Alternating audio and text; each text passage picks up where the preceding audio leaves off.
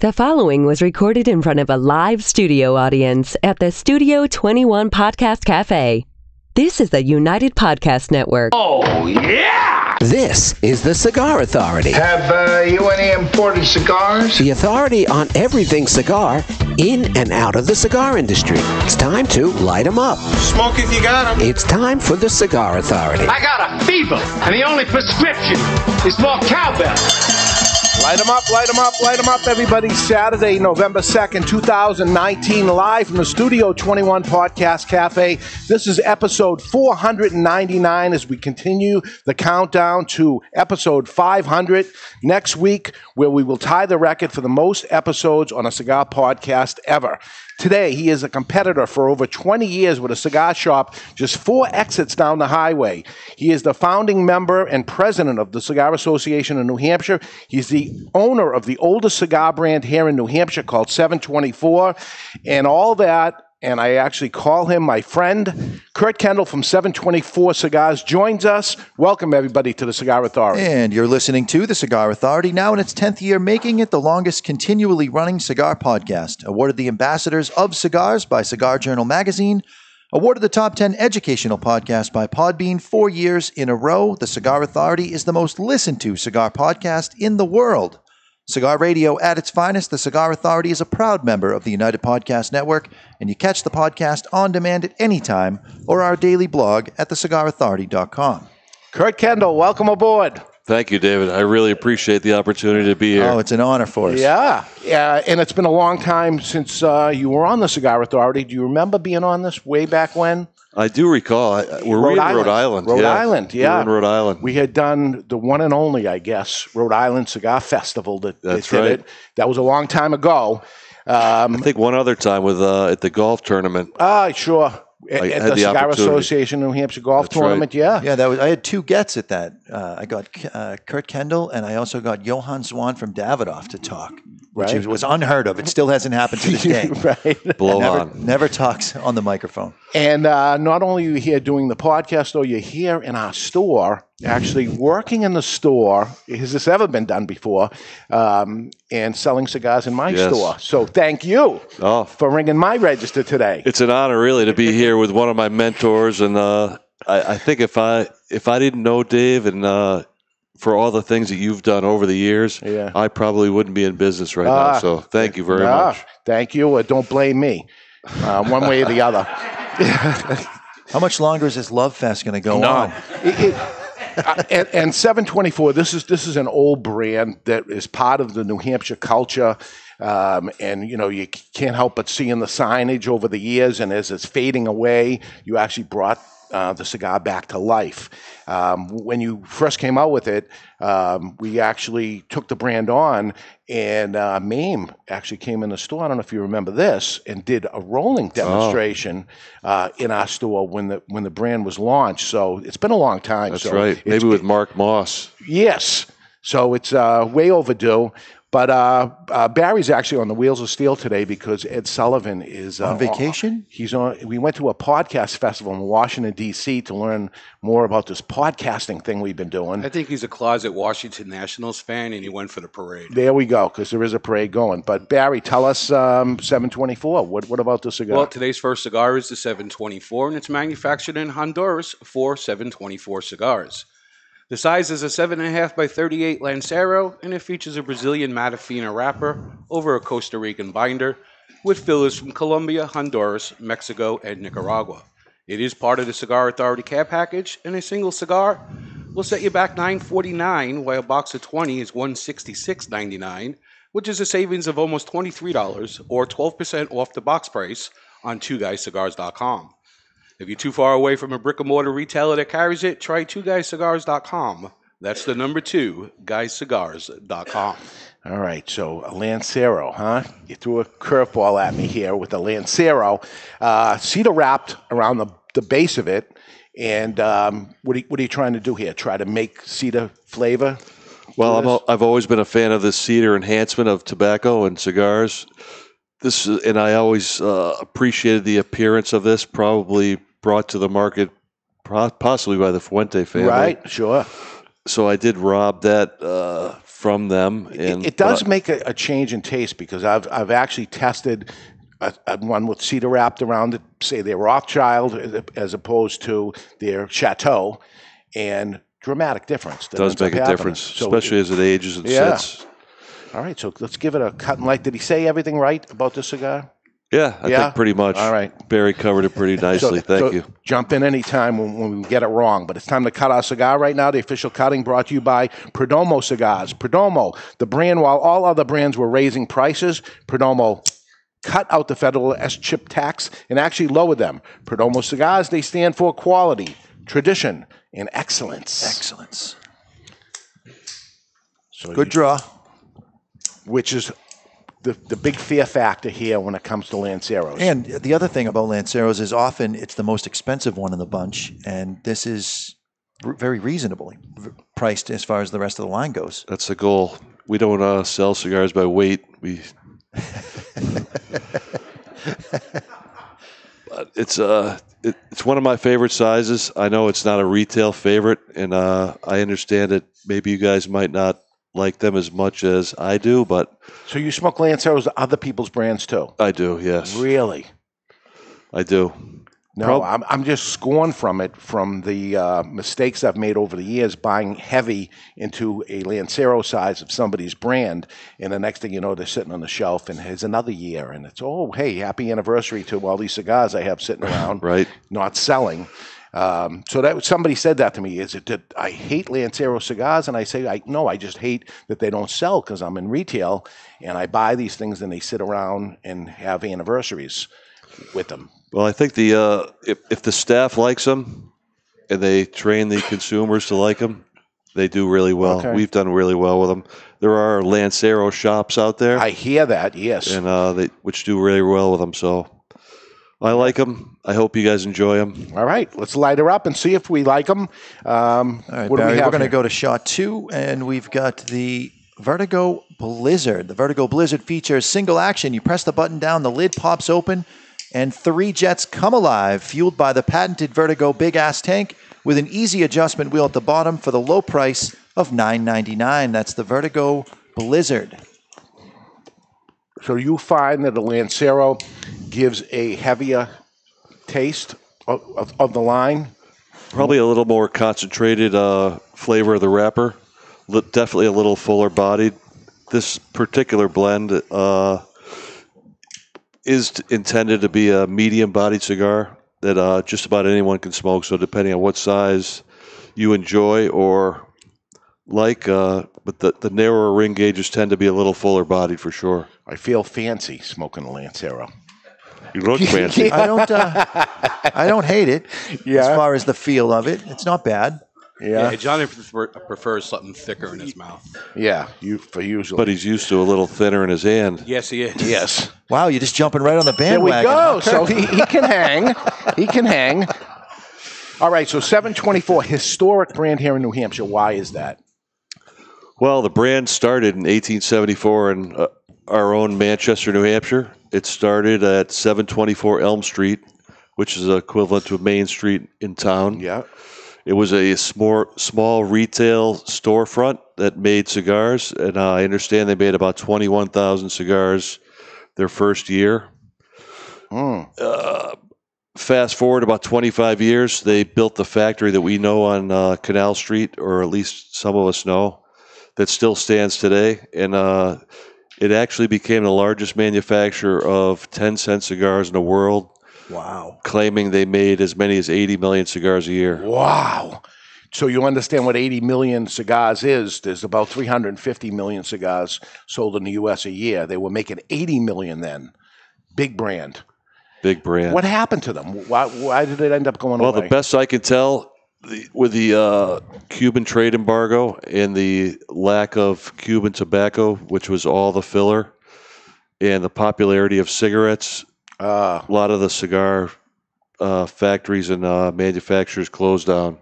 What? Now you're a collector of memorabilia and cigar memorabilia and things, so you know more than others of what happened here in New Hampshire. Were there other cigar manufacturers here in New Hampshire? There were a few others. There was one I'm familiar with called Spider. That was in Somersworth, New Hampshire. There was a lot of smaller factories and a lot of private labeling, but there was quite a few factories around New Hampshire.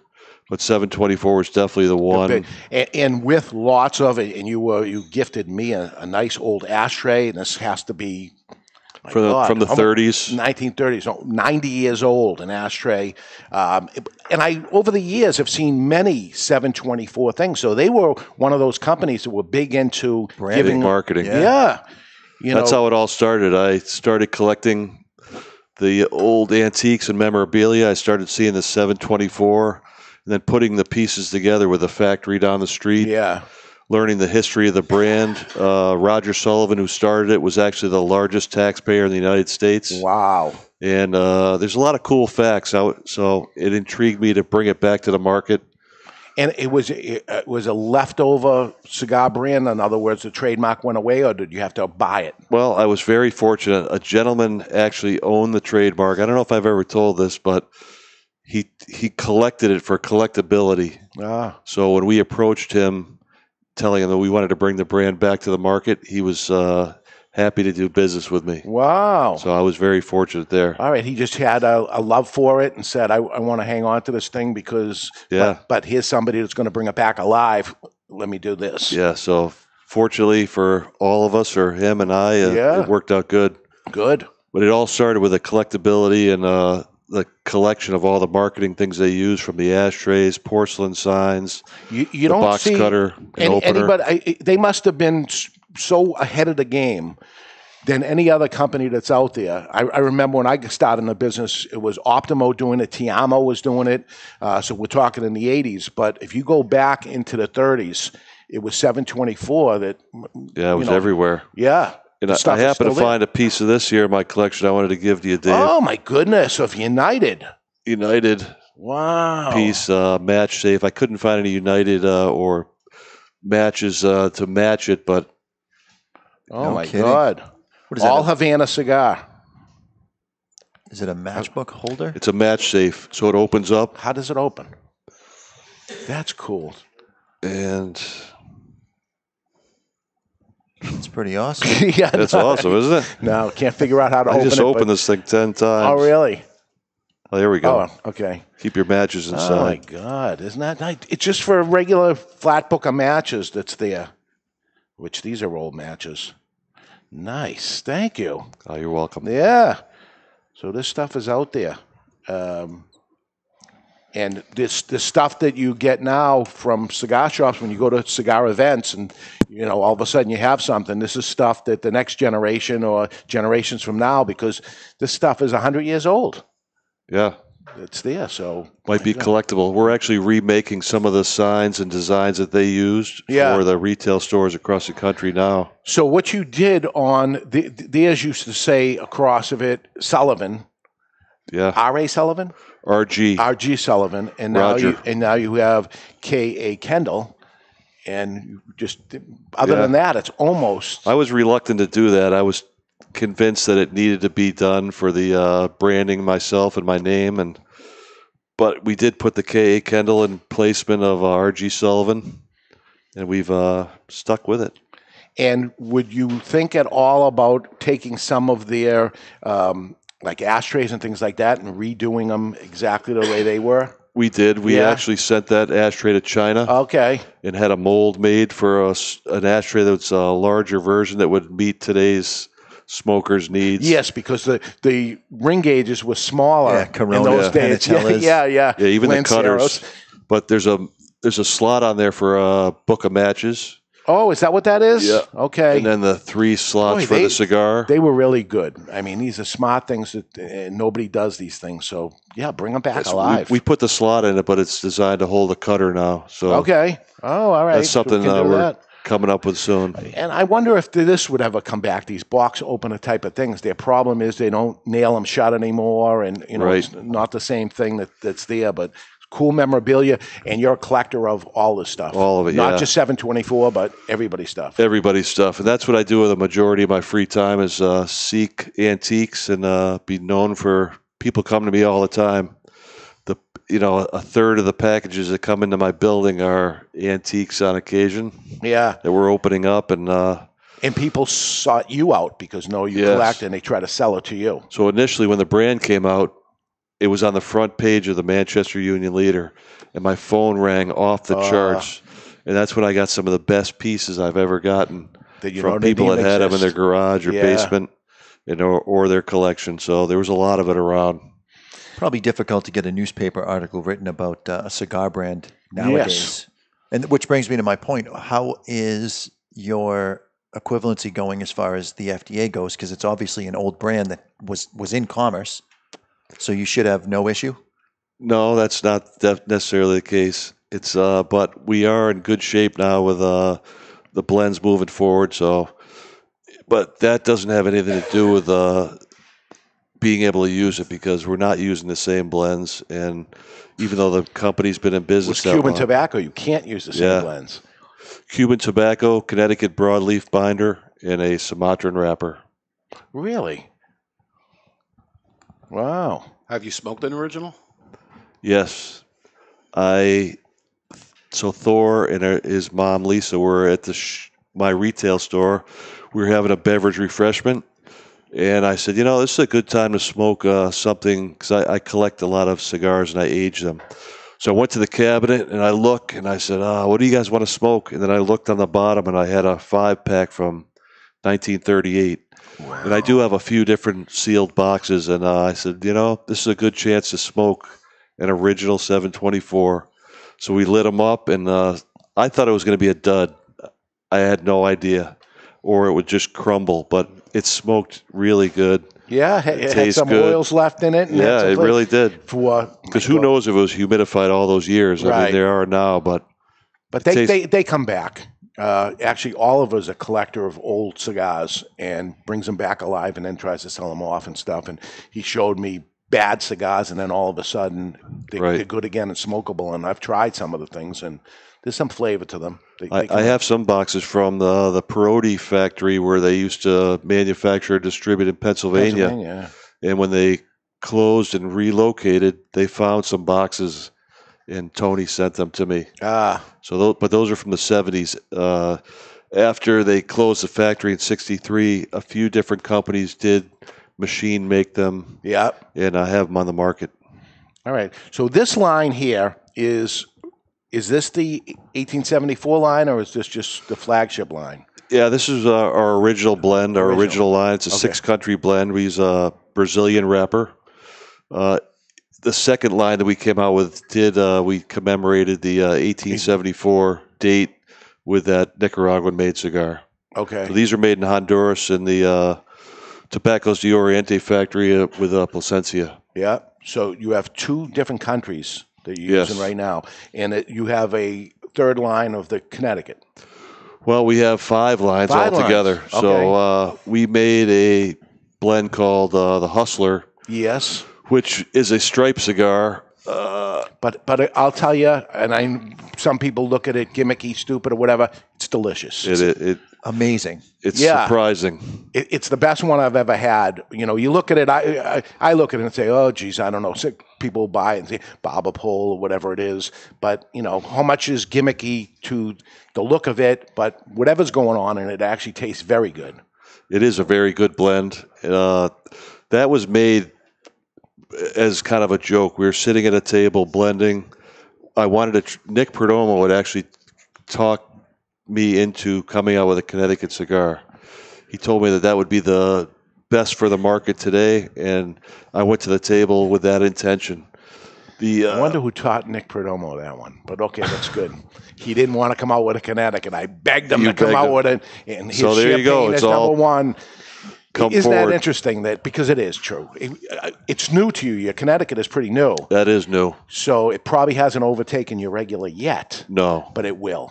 It absolutely will. Well, I hope so. We did come out with that WK series in honor of my son, William Kendall. And it's been out about 2 years now, and it is doing very well. Yeah, it's gonna.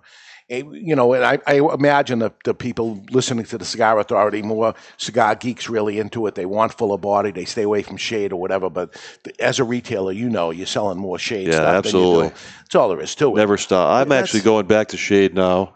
I enjoy it a lot. That's one that, because I'm kind of off the Connecticut thing right now, and that one I smoked it this morning only because you were here, and I wanted to support the brand.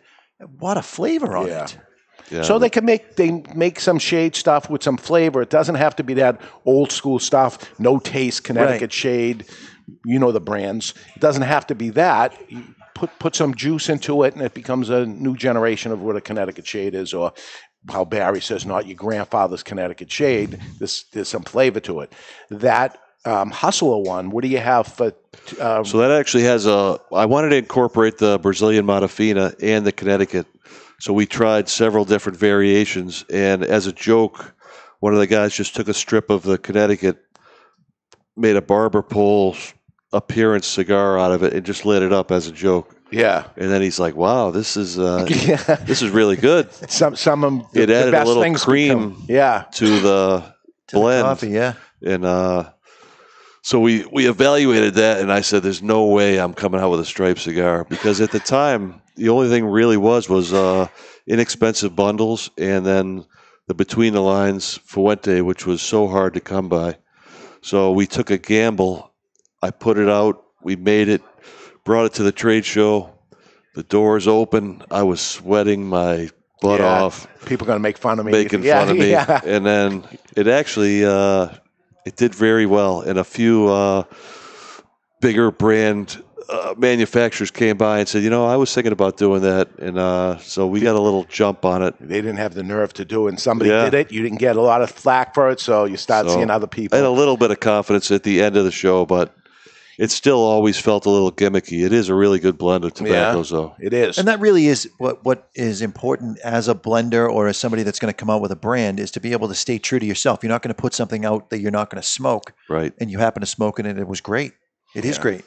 Yeah. Another one that you did is that you took a small format cigar, and the name is fantastic because many people have said it over the years coming into the store. I just need a little dog walker cigar. So you actually called it that, and you packaged them in 5-packs like the old domestic cigars would be on the shelf, although they're premium cigars that are in there. But there's a wink to the old days at the same time. Absolutely. Yeah. And that was actually a mistake. So the 6th size of the original blend we were going to come out with was the Londres. And the Londres was what I always saw from 724. It was either Londres or Club Perfecto. So we came out with a Londres, and because of my lack of proper terminology, I asked the factory to make me a shaggy foot. So I wanted the wrapper to come over the end of the cigar, so when you lit it, the wrapper was really got a boost. Yeah. So when the cigars came in, it was a shaggy foot, all right. It had no wrapper on the end, and it was 3/4 of an inch up. Filler and binder. Oh, yeah, they put the filler and they backed off the wrapper. So when you lit it, it was the opposite effect. Yeah. You didn't taste the complete blend. You only tasted the filler and binder.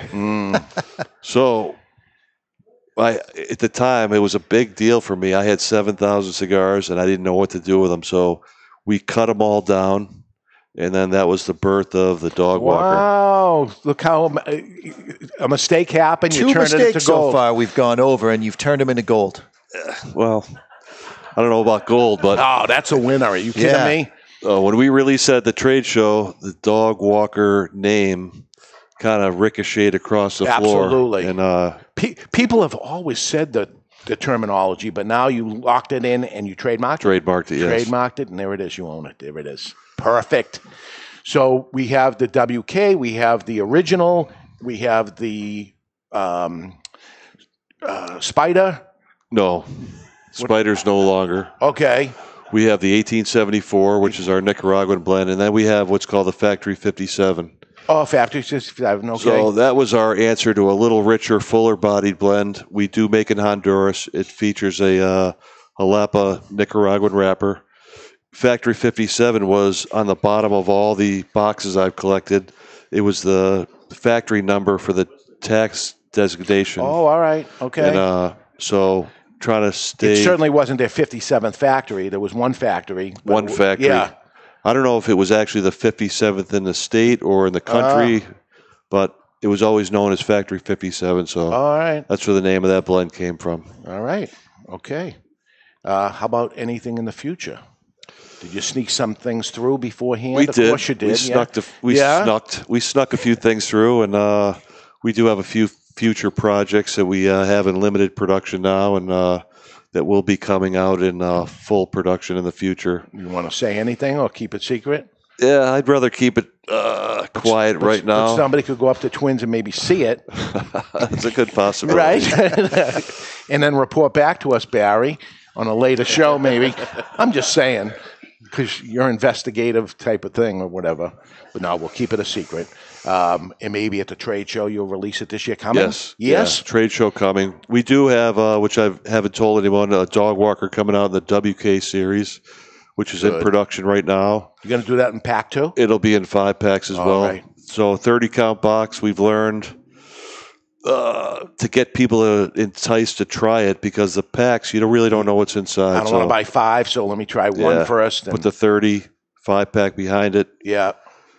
We'll set your counter up. We'll have all of them out there. It's interesting because first and foremost, you're a cigar retailer yourself. So as you build these things up, you're thinking of the retailer. If it works for you, you can test it, try it out, and it's all set. And then shame on the retailer if they can't figure this out, because you've set them up for success. Sometimes you shake your head because it's proven to me and it works, but not for others. So you got to teach people our methods anyways. But I do have the fortunate blessing of being a retailer and seeing what everyone else is doing and seeing what works and what might not. And as 724 was themselves, they were a retailer, which is a true boutique. When you hear boutique, a boutique has to stem from a retailer, because that's a boutique. And then it becomes their brand of what it is. Some people will call it a house brand or whatever it is, but no, then it goes national and it becomes a boutique brand. So here's a true boutique brand with a lot of history to it. 724. This is the Lancero. What are we having for flavor notes and taste here? It's got a little bit of sweet char component going on. You had that lined up as soon as I started talking. You know I'm producing. I'm going to give you a hard time. It's what I do. That's it. So get them off there, or that's it. Why don't we find out what Barry tastes? All right.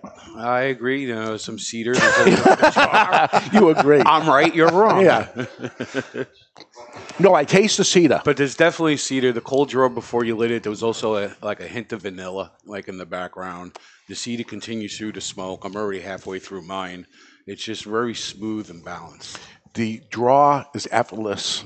Have you had draw problems? Because that's what I always worry about. Or they're on top of this thing and they know what to do. It's not underfilled. It feels full.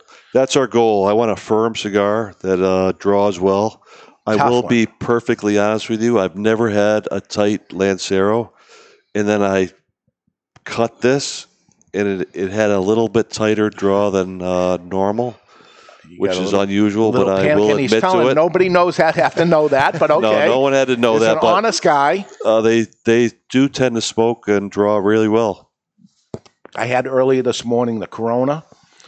Fabulous. 2 sizes that do not sell very well in retail shops and stuff, but they do taste amazing. I wish it would only switch back to Coronas being the big seller. I think people miss that. What do you typically go to yourself when you're smoking a cigar? Other people's brands or whatever? Yeah, I do tend to prefer a 46 ring and under, and that's what I generally smoke. But as a retailer, you see it's 52 and above. It's 52 ring and gauges, up. Yeah. I smoked a 660 yesterday because we got an order in from the factory, and I wanted to make sure they were performing properly, and it didn't feel horrible, but I didn't enjoy it as much as I do the narrower. All of a sudden, the 60s, which looked cartoony to me 7 years ago, all of a sudden became the 50 ring gauge of today. It's not crazy, but we got 80s out there and things like that. So, all right, let's go to break. And when we come back, we're going to talk a little retail with Kurt Kendall. We'll talk about our reps that we share, our customers, and our suppliers, because we share on all this. Who else can we talk about in this stuff with Kurt Kendall? He's another local retailer, so he's perfect for this next segment that's going to come up. We'll talk about 724 Cigars also. We're live in the Studio 21 Podcast Cafe, and you're listening to the Cigar Authority on the United Podcast Network.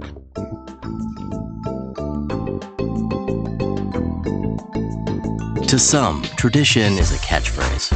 To us, it's a guiding light. For there can be no great future without reverence for the past. Hammer and Sickle Tradition Series cigars are handmade, employing only time-honored methods. Meticulously crafted of individually selected tobaccos, Tradition Series is a blend of 3-year aged Dominican Viso and Lancero, all finished inside a breathtaking 5-year aged Connecticut shade wrapper. Tradition Series from Hammer and Sickle. Live well. Romeo San Andreas by Romeo y Julieta. The Romeo y Julieta love story with a bold and modern twist. America's favorite love story takes on a modern zeal with this A.J. Fernandez collaboration.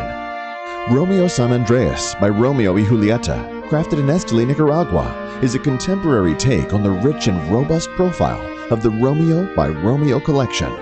This exceptional premium offering employs an aged San Andreas wrapper, considered one of the most flavorful leaves used in today's premium cigar market. Handcrafted in Nicaragua by cigar master A.J. Fernandez. Full-flavored, dressed in a stunning San Andreas wrapper. Rich and bold profile with notes of dark chocolate, spice, and licorice. And available in 4 sizes: Robusto, Toro, Pyramid, and Short Magnum. Competitively priced under $10. Romeo San Andreas by Romeo y Julieta. The Romeo y Julieta love story with a bold and modern twist. It's an exquisite day here at the Jensen Estate patio overlooking the 13th green. And we're underway. Jim Jensen has chosen his favorite stick. The Diamond Crown No. 4 by J.C. Newman. See the way he holds the cigar, Tom? Excellent balance and heft. Ooh, he's eyeing the silky Connecticut shade wrapper, fermented twice for the smoothest, richest flavor. And hand-rolled by the Fuente family with a blend of 6 to 7 distinct Dominican and Caribbean basin tobacco leaves. Each lovingly aged for at least 5 years. Oh, now Jensen's lighting up the Diamond Crown. He's got a precision burn, Tom. Those highly complex flavors with hints of dark chocolate really deliver, Bill. Yes, like all cigars in J.C. Newman's premium Diamond Crown line. That'd be the highly rated Maximus and the Julius Caesar. Ah, now Jensen's settling in, rolling the rich smoke through his nose. Look at the satisfaction on his face, Bill. Oh, a thing of beauty, Tom. Experience the premium Diamond Crown brand by J.C. Newman at select retailers or Diamond Crown Lounge near you. Find us on Facebook at J.C. Newman Cigar Co. or visit diamondcrown.com. I want to talk to you today about my friend Glenn Case from Christoph Cigars. I've known him for many years. Glenn is a very nice guy, one of the nicest guys in the industry. Always friendly, always happy. So when I heard his brand Christoph was pissed off, I was surprised. Christoph Cigars have always been known as smooth and rich, and the pissed off Christoph is just that. But there's something else happening here. A natural San Andreas wrapper, the binder Indonesian, and the filler Nicaraguan. And like Glenn Case, the cigar starts off sweet, but then it gets pissed off. And like Bruce Banner, you don't want to piss off Glenn Case about Christoph Cigars. Or do you? Expect some spins and a nicotine kick. Strap yourself in for a ride. Pissed off Christoph is deceivingly strong. You've been warned. Sold in 10-count boxes, 4 sizes including Churchill, 6x60, Robusto, and Corona Gorda. The hottest new brand is the Pissed Off Christoph. Take it for a ride. Since 1964, Padron Cigars have had the same mission. With over 50 years spent to create a perfect cigar, and more than 100 years to create a perfect legacy, the Padron family understands the significance of time. Padron delivers only the finest handmade complex cigars with the flavor of the Cuban heritage, out of which the Padron recipe was born. The Padron mission is simple: exceptional quality of their cigars and not the quantity produced. As a vertically integrated, family-owned company, personal attention to every detail is taken in all steps of the tobacco growing and cigar making making process. Padron Cigars. They give you, the cigar smoker, the confidence that each cigar is the same. Perfect. Padron Cigars. Handcrafted since 1964. I want to tell you about my friend Hochi Blanco, a fourth-generation Dominican cigar maker known for growing tobacco and producing highly acclaimed cigars for other people. As some things stay the same, other things have to change. Finally, Hochi's factory, Tabacalera Palmer, has produced a cigar that not only belongs to the factory, but pays homage to the cigar rolling room known as La Galera. The La Galera Connecticut blend is special, using an Ecuadorian Connecticut wrapper surrounding a Dominican blend of Piloto Cubano, Criollo 98, and a varietal that Hochi named T112. With the exception of the wrapper, Hochi grows all of the La Galera tobaccos himself and carefully watches over every step. The flavor, smooth, but still offering plenty of flavor in all sizes, paying homage to the people and tools used in the factory. Now for the amazing part. La Galera, Connecticut has a suggested retail price ranging from $4.95 to $6 and has been awarded the Cigar of the Year by the Cigar Authority. La Galera, Connecticut, creating their own version of the Connecticut cigar because they demand more. Hey, what's up, people? This is David Ortiz, Big Papi from the Big Papi Cigar. You're listening to Cigar Authority. And we are back with fellow retailer, fellow brand owner, and all-around good guy, Kurt Kendall from 724 Cigars. Welcome back, everybody. We're smoking the 724 Lancero. Not a Lancero guy, but I'm telling you, it's a lot of flavor. It's good. I like it. It's good. Lanceros are making a comeback, maybe, baby. Yeah, just like vinyl. What are we drinking, Kurt? Yeah, I hear vinyl is coming back. Yeah, okay. What we're drinking is, I've been fortunate enough to be, we have a 724 cigar lounge. We purchase and pick up unique barrels of spirits from around the world. So we have whiskey from Tennessee, Kentucky, and I've been fortunate enough to be going to Mexico the last few years and buying barrels of tequila. So this is buy the whole barrel. Buy the whole barrel. Okay. Do you get to pick the individual barrel? Yeah, well, what they do is they present you with a variety of single barrels. So it's not a blend. It's one juice that's been aged in a barrel. This happens to be a Reposado, which was aged just under 1 year. So Reposado is aged from 30 days to 1 year, and that it's aged in an oak barrel, which gives it the color that you see. It's we have this unique product in our 724 lounge. This is the Herradura Reposado. Now, Barry, I know you're going to ask this, but I'm going to jump the gun on this. Do they let you smell the bunghole when they pull it out? Is that a... What is that? Yes. It's what Jonathan. It's what Jonathan does after his dance with men is over. Yeah. Yeah. That's the bunghole. Bunghole. That's the plug they put in the side of the barrel. Cork. Yeah. It's a cork. Yeah. Yeah. I would call it a cork, but it's called a bunghole. Okay. So a lot of people think about tequila and they think, "Oh no, I don't want any tequila." They've had bad experiences. This is designed to sip. This is actually a tequila flute, which is specifically designed for tasting and sipping tequila. The best way to start with this is to put the smallest amount in your mouth. You're basically going to warm up your mouth, and you're going to bring it around your gums, your tongue. So it's a little bit different from what Jonathan does. He likes to put the whole thing in his mouth. I think he means shoot it, but I'm going to follow Kurt's example on this. So you warm up your mouth with the flavors of the tequila, and then your second sip, you can take a nice full sip. But this is not designed to shoot. It's designed to relax and enjoy, complement your cigar. What kind of alcohol content is this? This is 80 proof. Okay. The highest, I believe, the highest tequila can come out of Mexico is 107. Right. And why double barrel? So this was aged in a whiskey barrel for 11 months. Yeah. So it's a single barrel product aged in a whiskey barrel for 11 months, and then 1 month in a. When you say a whiskey barrel, whiskey used to be in it? Yes. Okay. So it comes from a well-known whiskey producer. It's aged 11 months, and then it's taken out of that barrel and aged in a brand new oak barrel for 1 month. So it's a double barrel aging process of a single barrel spirit. Do you know how many bottles they get out of a barrel? 200? Typically, depending on the angel share, which isn't much in the tequila world, it's between around 240 bottles. Wow. Dave, this doesn't suck. You could drink this. It is less bitey than I thought it was going to be. But then again, you're talking good tequila as opposed to tequila, which I've had before, and like something you don't want to ever get drunk on. And that's when people say, I'll never drink tequila again. Right. It's like the hangover, everything that happens.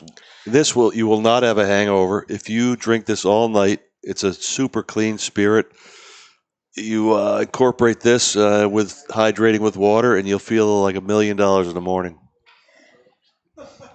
Barry, No do that and report back. No comments.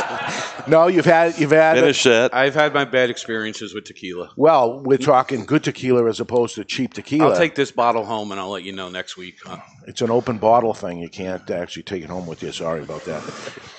So I love that in New Hampshire, it's different than when I started in the cigar business in Massachusetts, where retailers wouldn't talk to each other. They hated each other. We were competitive with each other. I come to New Hampshire, and it's quite the opposite, that we get together usually on a monthly basis. We know each other. Everybody respects each other because we're all fighting the same thing. We're not each other, but we're fighting the government. We're fighting everything that's against tobacco and stuff.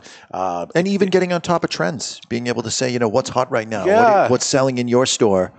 I usually stick around and hang out with you guys for 10 minutes before your meeting starts so I can say hi to the guys and ask the same questions. Yeah, that's all you know because you came into the cigar business in New Hampshire and there, but you do go across the country and stuff. And, I don't know if it happens to you, but somebody goes into a store, you bring your brand on, and I'll take the brand on, make sure you don't sell it to so-and-so. Right. I see a lot of that. I don't like to play that game. Oh, my God. It is nice to have something unique or first of on occasion, but not exclusive to a certain area. I think it actually retailer. hurts the brand, and it hurts. I have no problem with somebody selling the brand across the street from me or anywhere. I was on the receiving end of it, being in Boston with the big Boston players when I got into the business. Everybody was like, don't sell to him, and we had a hard time doing it. So I come to New Hampshire, and I would never actually go into that same mode because I was on the receiving end of it. But I think it's even would hurt me if somebody didn't else have the brand because it makes the brand more popular. And here you are, you come out with 724, hey, it's available. And I said, yeah, I'll take it. You said, do you want it? And I said, yeah, I'll take it on. And then I can't tell you how many people have ever said to me, though, why do you carry 724? And I said, well, why not? And they said, well, he has it. And I said, well, do you want to buy some here or do you want to drive up there? Because it's here for you. I look at it as a very positive, not a negative. But some people I end up missing appreciate it. that. Yeah, it's a brand, and why would I not want to carry somebody's brand of somebody that I know instead of a total stranger of what it is? It happens to be a good cigar and all that stuff. If it wasn't, it would come in. The process of what it goes through. It didn't make it, and that's all there is to it. It must happen to you all the time. Right. Get rid of it, and that's it. But it stays. It stays. How long now has it been on the market? We launched it in 2006, and real small, and grew it over the years. We've opened a lot of accounts across the country. Yeah. And we've been very fortunate with it. And it is from coast to coast, but we don't focus on we focus on smaller regions because that's what our sales force allows us to do. Yeah. It's tough for the thankfully, you didn't stick with the exclusivity of certain brands because I probably wouldn't be in business right now because the reps always stopped here first. Before they hit me. But it was never the case. It doesn't do any good. If maybe they try their first one ever from you, and then the next time they come in and it's here. And what I do see is I think, the rep would come in and say, you never took such and such, but Kurt's doing really good with it up here. Why don't you give it a shot or something? Really? Okay, so somebody's testing it here. Sure. Because there is things that work on other sides of the country that don't work up here. I don't know why that ends up happening. Is there 724? Is a certain area for 724? Maybe Texas or the West Coast? Texas does really well with it. And good people there, good quality retailers, and I have good representation there, so it does really well there. And but it does well in a lot of different parts of the country. But even me, with having multiple retail stores, 15 miles down the road tends to be a different market than, You're right.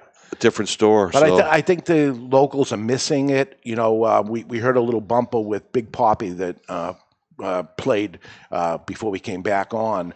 And why would you not bring Big Poppy in when he's the guy that's well known in this area as a baseball player, and most likely somebody's going to care? Why would you not carry 724 if you're in the area? Because it's a place that was up here and it's a well-known product that's up here. It's like, wow. So you're going to take some oddball brand or something that everybody has and not have the special thing? It's a defeative purpose for a retailer not to look at something like Right. 724.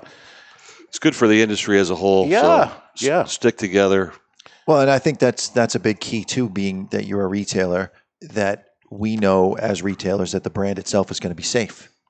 Yeah, That's we important. definitely want to protect the brand.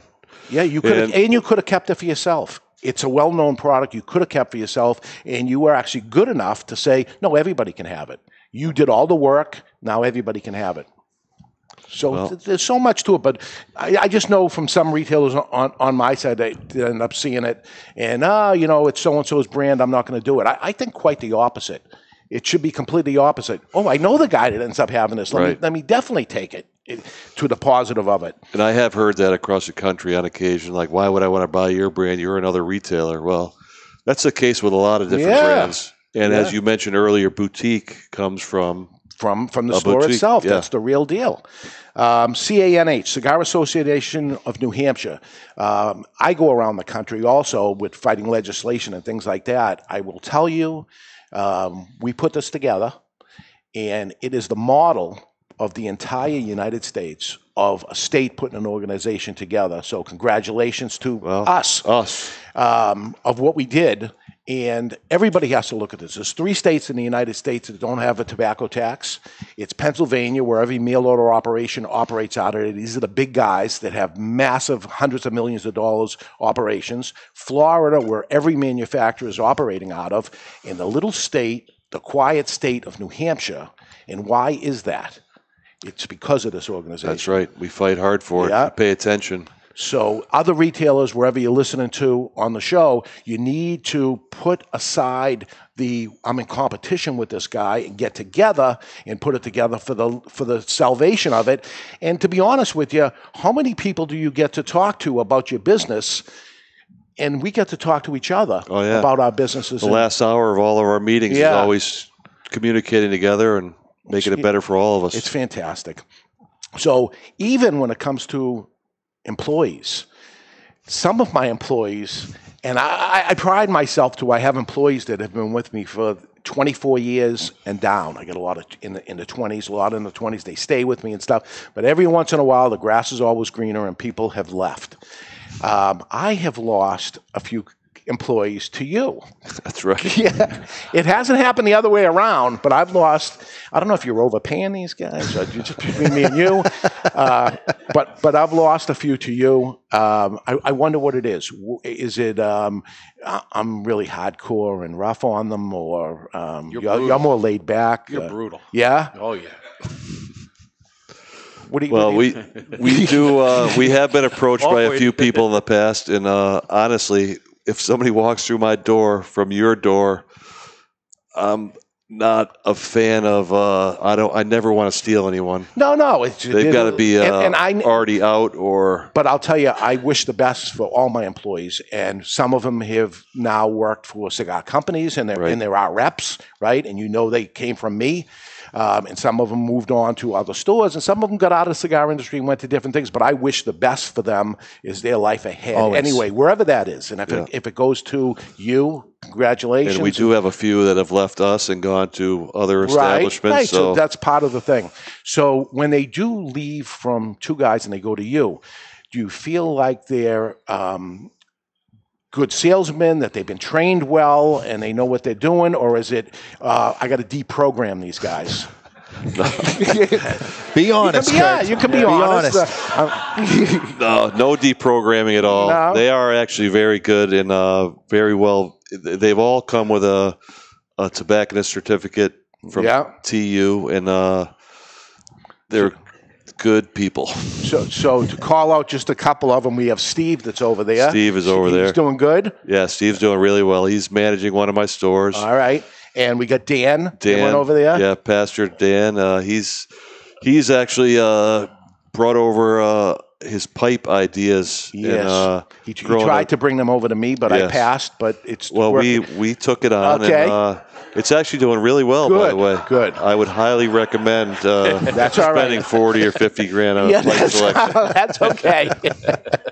But we know where to Got send that cricket sound again? Yeah. We know where to send our pipe customers over to you. Even when I was in Boston, we had LJ Peretti, which was the big pipe guy, still is to this day. And somebody would come in and would have a couple of little things that were there, and the guy's really geeking over pipes and say, I want this. Can you order me that and stuff? I said, here's how to go, his directions. Let me send you over Send him over. Yeah. And that goes for our Seabrook store, that we have a guy that's over in that way, and why don't you go see him? He knows it better. They embrace it. I'm a cigar guy. That's it. You know, I don't know my alcohol. I don't know my pipes. It's cigars only for us until you see the day we're hurting and you see, okay, let's do something there. Yeah, today's day and age, there's not a lot of people actually selling the pipes. And north of Boston, I can't think of a whole lot. So we decided to give it a try. It's actually been doing pretty well. All right, good.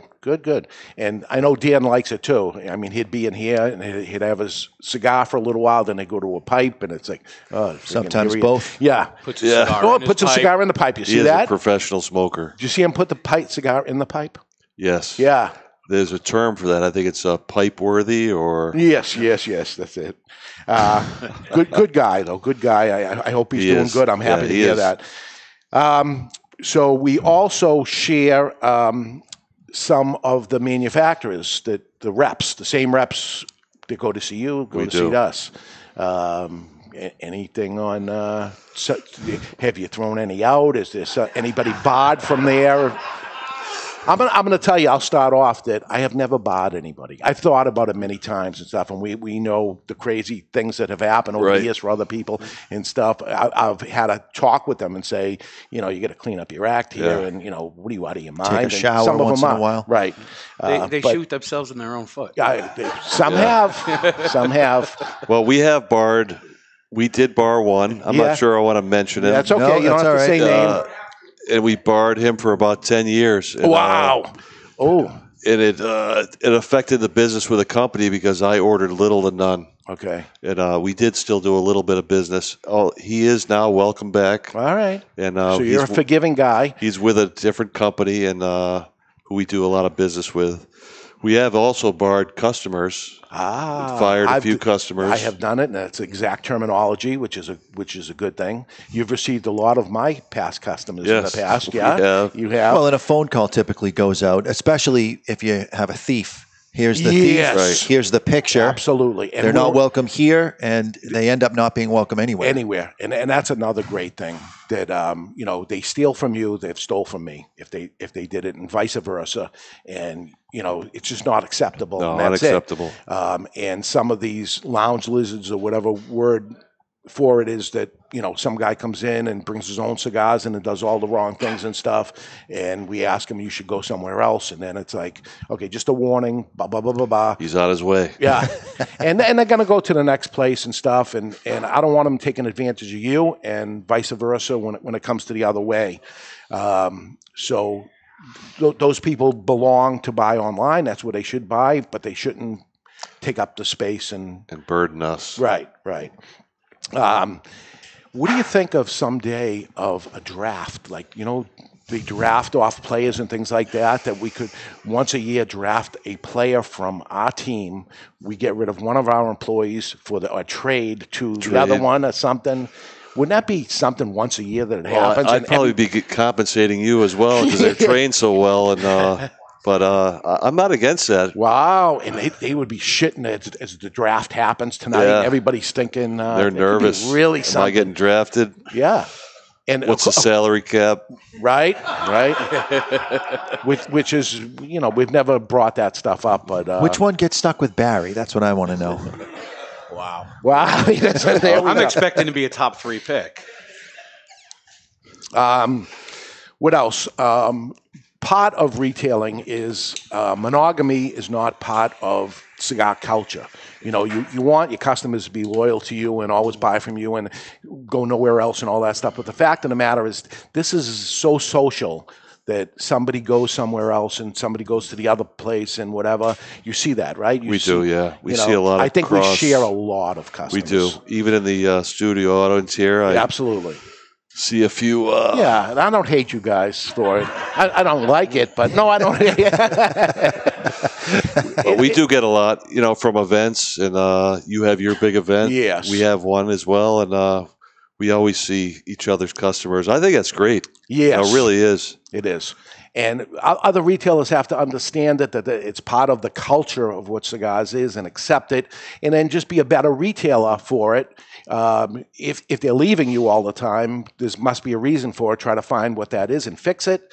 I think rising tides raise all ships, and because you run a great operation, I have to step my game up, and I would hope that the same thing happens there. Exactly. You look at retailers here in New Hampshire, I think it's some of the best retailers in the country, and it's because everybody's going to step up their game if they want to compete with us, right? Yeah. That's how it is. You have to be unique, keep your game up, and, give good service, be a quality retailer. I use that term all the time because I don't go around to other people's stores at all, but you do. You travel the country and see other people's stores, so I hear it from all of it telling me stories and other there's a lot of stories, a lot of empty boxes, a lot of underfunded establishments, and I never really realized exactly what you had or we have as a state of New Hampshire. Remember Karen from Massachusetts, and she was out there repping one time, and she came in the store and said, "Dave, can I talk to you?" And I said, "Yeah."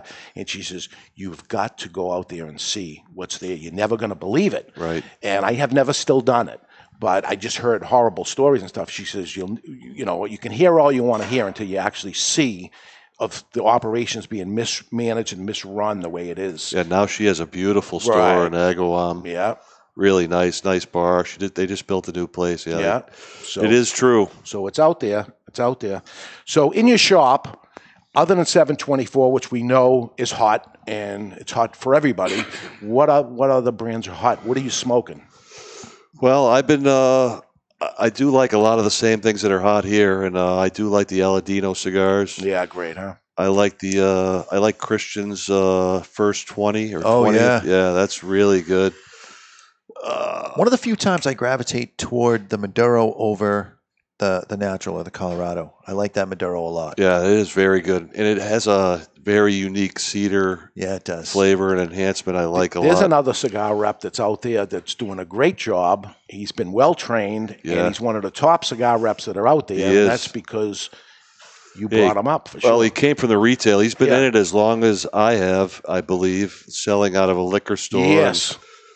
And I know I love he's doing really well right now, and I know they're happy. He was one that he was leaving on his own, but I was happy to see him go and do well in a new career. Yeah. Wish them well, because we did well, and they should do well. Jimmy Price. Yeah. We want them to stay, but if they can do better out there and stuff, and remember them, and we just bring up the next guy, right? Right. So, beautiful. Okay, thoughts here on the 724 as we wrap up the hour. What do you think, Barry? Start with you. I finished mine. You did it all? Yep, cedar all the way through. A little bit of a nutty undertone or overtone, depending on the commercial. Especially prevalent on the smoke coming off the foot. As you're smoking, sometimes I'll take a whiff of that aroma coming off the foot. The resting aroma is and that cedary. is very cedary. Long finish. Stays with me after I've blown out. It's got a minute or two that it's going to stay with me, as opposed to completely dissipate in flavor. It stays with you. It's good. It's not. It actually pairs well with this tequila. You're just saying that so you can get more tequila. The tequila doesn't overpower the cigar. The cigar's not overpowering the tequila. They just balance each other out. Really, really good pairing. Do you pair in your store? So we do. We have pairings all the time in our lounge. We pair whiskeys with cigars, scotches, even wines, tequila recently a lot because I enjoy it a lot. So is this the perfect pairing? I believe so. Yeah. Yeah, neither one of them overtakes the other one. And that's the key, right? Yeah. You don't want to have a very strong cigar and a white wine, or you don't want to have definitely not some strong, or light scotch with a real strong cigar. Right. Okay. That's it. All right. I can't thank you enough for coming. It's awesome that you're here. I look forward to you going down the stairs and bringing the register up for another. It's like I get the guy that owns the other store to come and sell cigars in my store for free. This is the best employee I have for the day. But good luck with 724. Thank you very much, Continue. David. We're going to take a break, and when we come back, what do we want to do for next week? Episode 500 next week. We saw it coming, but now here we are. We need to do something special. And frankly, we don't have a lot. So we'll talk a little about that and more when we return. We're live in the Studio 21 Podcast Cafe, and you're listening to the Cigar Authority on the United Podcast Network.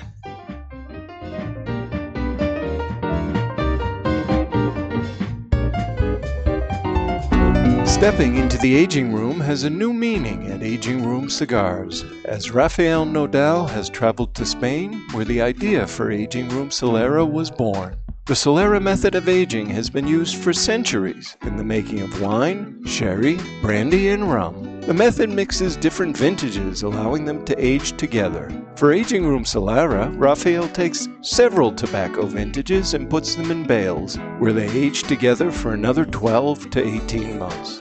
This allows the tobaccos to marry for a longer period of time. At the end of the aging process, Aging Room Solera becomes a balanced and complex cigar with a fantastic price point.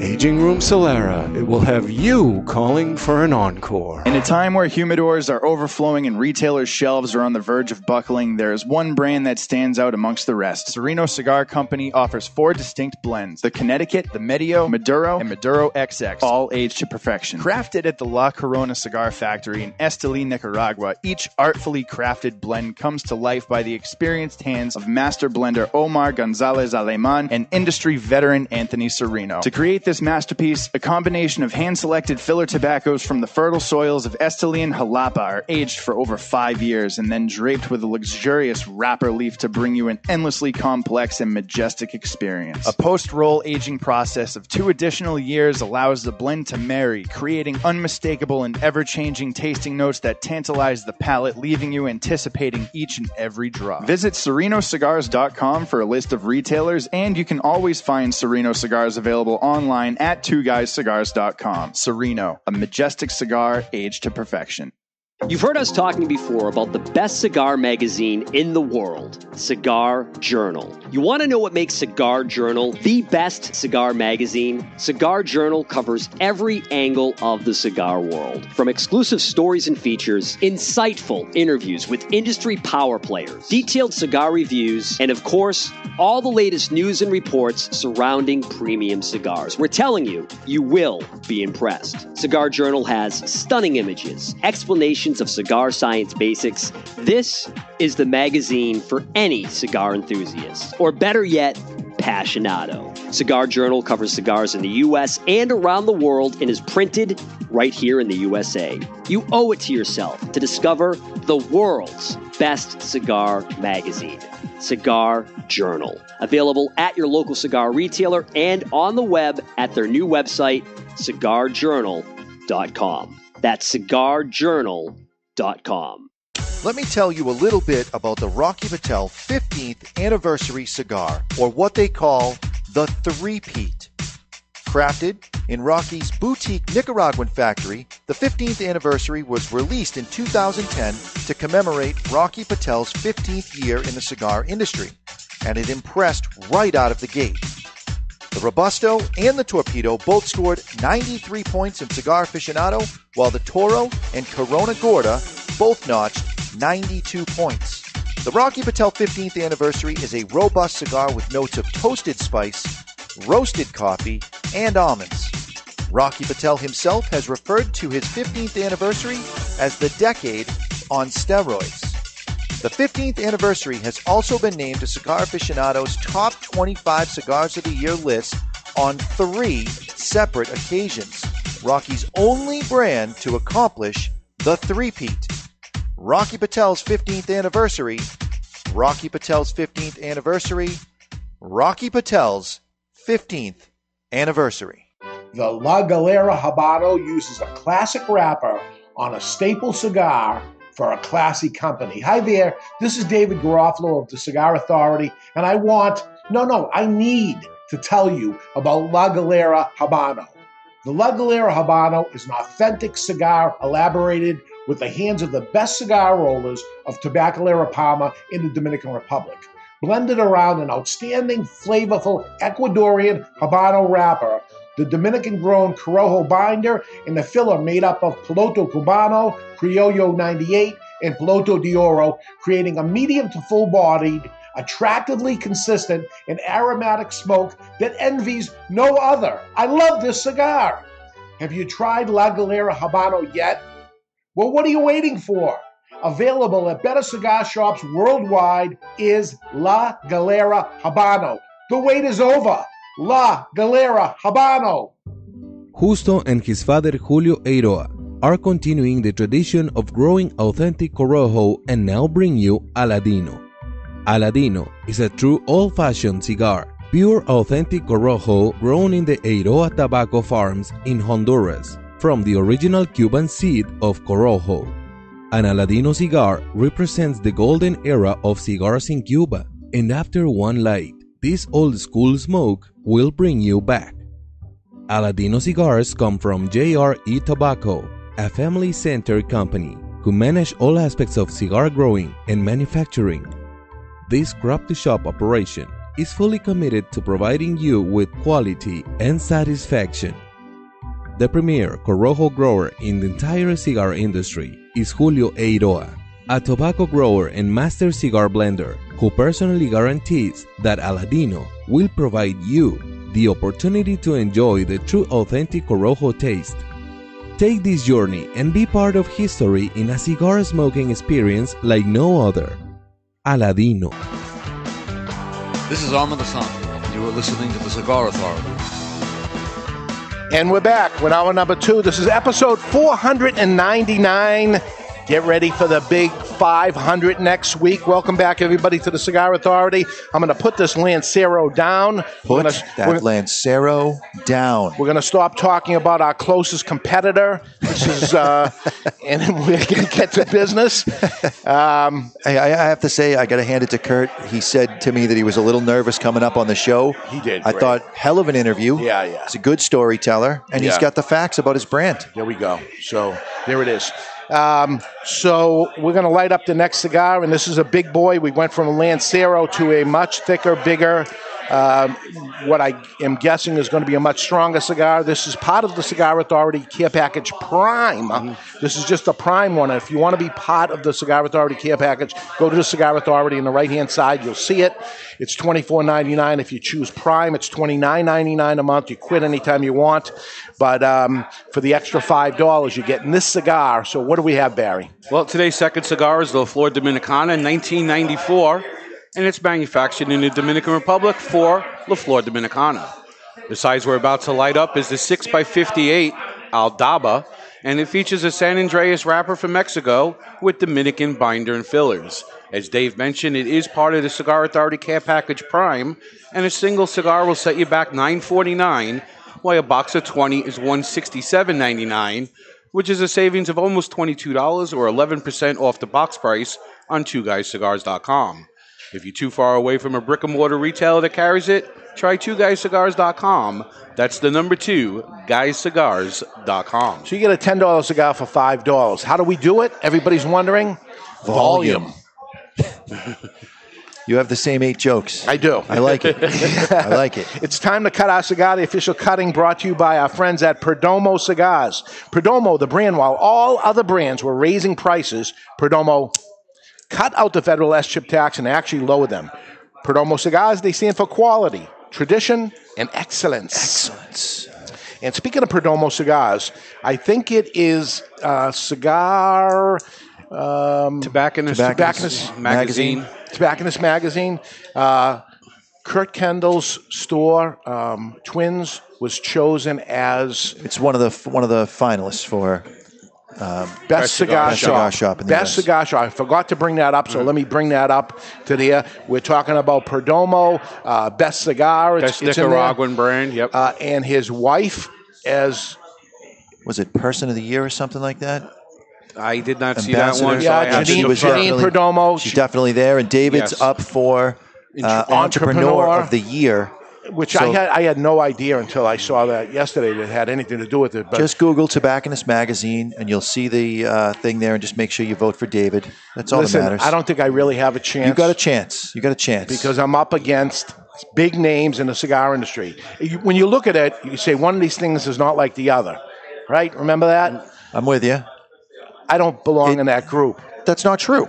You're actually the only one that belongs in that group as an entrepreneur. I'm different than the rest of the people in that group. That all of a sudden there's a retailer in there. But whatever. Honor to be mentioned. I don't think I got a shop. If I do, great. But that was them that mentioned them. I don't even know them. And for them to mention it, it's like, wow. And I'm sure Kurt feels the same way. Isn't that the magazine for TPE? No. I don't know anything about it. Yeah, no, it's not. The Tobacconist Magazine has been out for a long time, unless I'm confusing it with a different publication. I thought I saw that it said that in the on the website when I was voting for David. It might have been an ad. So you voted for him? Yeah. Thank you. Voted for you. Isn't that nice? So as soon as I saw it. Yeah. And you didn't even post a link, which was against the rules. You're supposed to post a link so people can vote for you. I'm not asking for anybody to vote for me. You're asking for people to vote for me. No shot for me. I'm just telling you, I appreciate it because if I push to do it and then I lose, I'll be like, I didn't fight it hard enough. All you got to do is say to people, if they think that you're a good entrepreneur, they should cast a vote for you, and that's the truth. They should go on there and cast votes for whoever they think is the right one, not for They me. should also vote for Janine Perdomo, and they should vote for Nick Perdomo. Because they're deserving. All right, so let's light this bad boy up. This is a 58 ring gauge. We're from a Lancero to a 58 ring gauge. From a Honduran to a Dominican. Dominican. It is a Dominican cigar, but it's not your typical Dominican. It's not your grandfather's Dominican? No, it is not. You owe me a quarter. We're going to light our cigar today with the Vertigo Blizzard. The Vertigo Blizzard features single action, meaning you pop the button down and the lid opens. 3 jets come alive, fueled by the patented Vertigo big ass tank, and you got an easy adjustment wheel at the bottom, all for the low price of $9.99. That's the Vertigo Blizzard. The Blizzard takes the Cyclone to another level. The Cyclone, which is the one that's the biggest selling one that's out there that you see everywhere and everybody claims how great it is. Because it is. But you take the Blizzard and now you have one action that they just took it to another level. Easy adjustment at the bottom, snap on one button and it lights up, and it has a little chamber on it so it doesn't get as hot as the other. Double wall protection for sure. Yeah, they improved on some of the faults of the Cyclone, but the Cyclone is such a workhorse. It's the workhorse. Everybody says it. I put it through the wash. It keeps working. Well, we have the stupid 2 guys sweatshirts that have that useless pocket up on the top, so I stuff my lighter in there. I forget every time I do laundry. And there it is. Next thing I know, it's bouncing around the dryer. Lights up every time. All right, so 499 episodes. Here we are at the last hour of 499. When we start the show next week, we have tied the record. Holy mackerel. I remember many, many years ago looking at that when they stopped and said, well, we're not going to get to 500, but there's been a line drawn in the sand at that point, and who knows when he wanted to stop, and this is Doc Stogie Fresh. So, David Diaz. Yeah, he wanted to end up hitting that milestone for his own personal. He put the line in the sand, that was it. And it's like nobody's ever going to catch it. And here we are, 1 hour away from tying the record. So it's been unbelievable. Looking forward to next week's show. We saw this coming, obviously, 10 years ago. We knew where the line had to be. And as it turns out, this thing is on the calendar. It's the big deal. I cleared the date, made sure that I would be here. It's the biggest thing that ever happened. It is. And I get notification from Mr. Jonathan. He will not be here for episode 500. Correct. To all well, because it's not the important one. 500 is not the important one. 501, when the record is broken, that's the one. That's the one you need me for. Yeah, but like You guys have 500. When Sosa and McGuire were chasing Maris, everybody was showing up to see him tie the record. Well, yeah, beating the record is a huge milestone, but tying is the draw. Nah, I don't buy it. Well, we're going to do both. Yes. So we'll have Mr. Jonathan here for number 501, where he has to be. You know, I went back this week, and I listened to old episodes, and I listened to, I went on Podbeam, because there's the audio of everything. Yeah. Right? Because we lost a lot of stuff on YouTube and all that. Yes. There you are on an early episode, and there you are as the producer, not talking very much, and then the next week, it becomes Chuck Morrison and nobody else because, Tom Grella was there. And then a few episodes later, Tom Grella's gone, and it's me and Chuck by ourselves. And that happens a couple of episodes, and there you are as the guest that showed up, and you say, yeah, I just came by the show. Well, because I listened to every show, and they were terrible. They weren't. They were terrible. They weren't. I think some of the best shows are without Jonathan. I interviewed Nick Perdomo the week after Jonathan was gone in the Seabrook store, and it was a pretty damn good episode because I listened just to see how it was. And I'm getting ready for some of the things we'll talk about on episode 500, which is perfect because I can talk behind his back and he won't be able to say that's not true. Even though I'm not going to lie, right. But he makes the argument of those were terrible shows. Well, you can go back and listen to some terrible shows because we're not batting 1,000 either. You know how when somebody shows up at your house, say on Thanksgiving, and it's obvious they don't have a place to go, and they're just standing there staring at you, and it's awkward, and you're like, "Would you like to come in and have dinner with us?" They're like, "Oh my God, I thought you'd never ask." That was the look on Dave's face when I was there, going, "You know what? Maybe I'll show up next week." And he had that look like, "Oh my God, thank you so much." Not true. Yeah, and he knows me better than that. No, and you use it Thanksgiving, a holiday, when you took back the food you brought. Yes, he did. Yes. You, of all people, shouldn't be shitting on my Thanksgiving because I had you at my house for I Thanksgiving. appreciate it. I didn't know many people in New Hampshire, and you invited me over. You should be on Team Mr. J right now. But he didn't take anything back with him.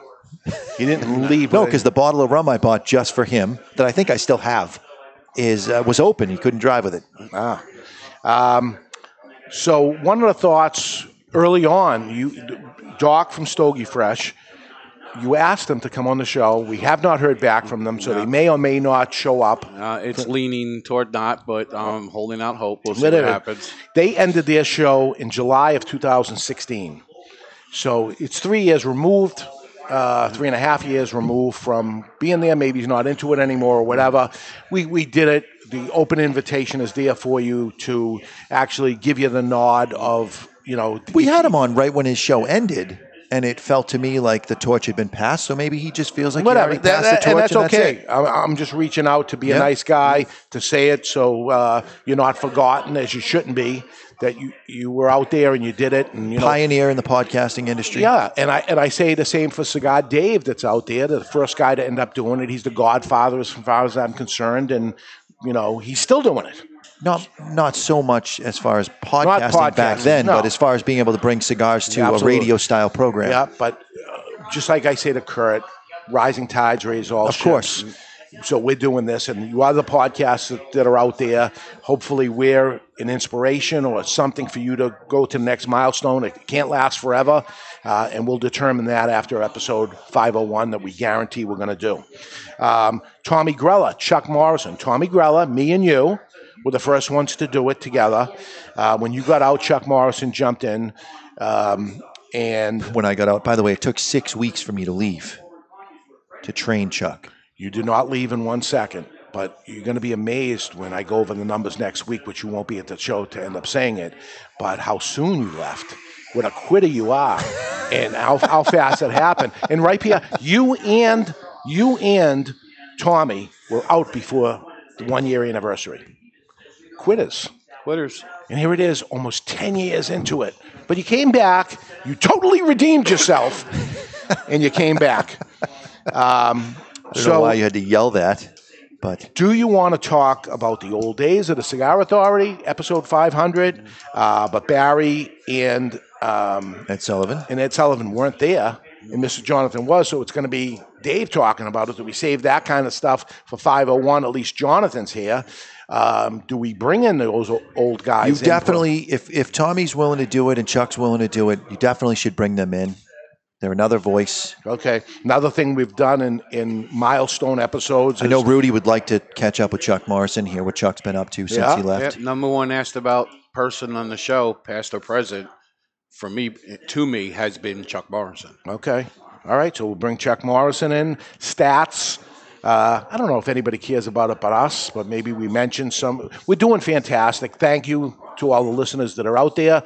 Absolutely. The thousands that watch on YouTube and Facebook, the tens and hundreds of thousands that listen on the podcast catchers that are out there, the ones that share, the ones that give us ratings and reviews, and all that stuff happens. Thank you for our live audiences that show up. That is amazing to me every time that people are watching this stuff. You're burning a hole in the acrylic there, Damari. God. But anyway, fantastic. Can't believe we did it. We did it, and we're going to go to 501, and we're going to come up with an answer after that. I think the stats are an important part. Yeah, I think you talk about it a little bit. All right.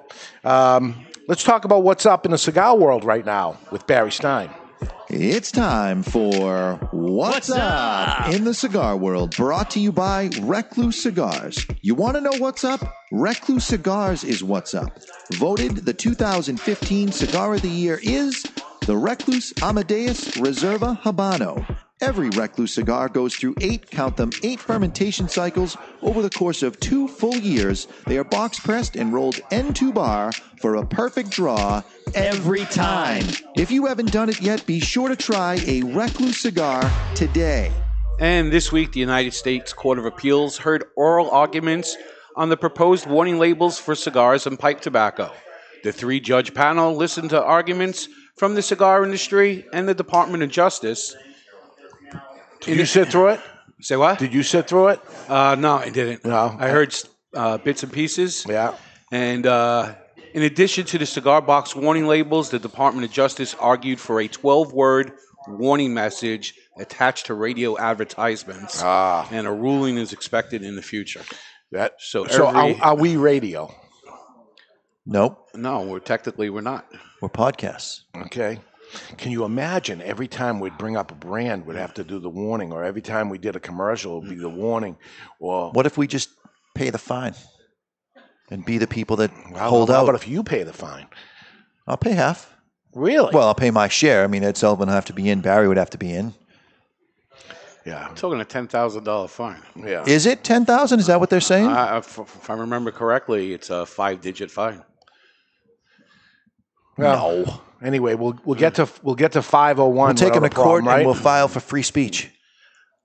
We should actually follow that mailbag. I don't remember if we read it or not. I forwarded to you about making cigars a religion. Yeah, we read that last week. And Minnesota and West Virginia have announced that they're expected to renew a Tobacco 21 law in the next session. And Ventura... They don't give up, They don't give up, so... Ventura Cigars, which is part of Cretec International, is in the process of dissolving the company, having fired 90% of the staff. What a shame. 3 people remain, Michael Giannini, as well as the rep for Texas and Chicago. Wow. Remain for how long if they're dissolving it? Maybe till they sell out the inventory. I have friends with that company. I feel bad for them, and I found that information out yesterday, and I actually met with 2 of them earlier in the week, and which means they didn't have any idea. No idea. No, we actually had future plans going on, and I still have some samples that are in there of very interesting but 'tis the season. November, December, people are going to start dropping off. It's a shame to say, but the writing's on the wall for some of these companies, so we'll see what happens. And Single Cask Nation announced this week that they created a cigar with Aganorsa leaf. The 200-box limited edition, 10-count boxes, by the way, will be sold exclusively via 2guyscigars.com. Also available now at 2guyscigars.com is Davidoff Year of the Rat and the HVC 500th anniversary.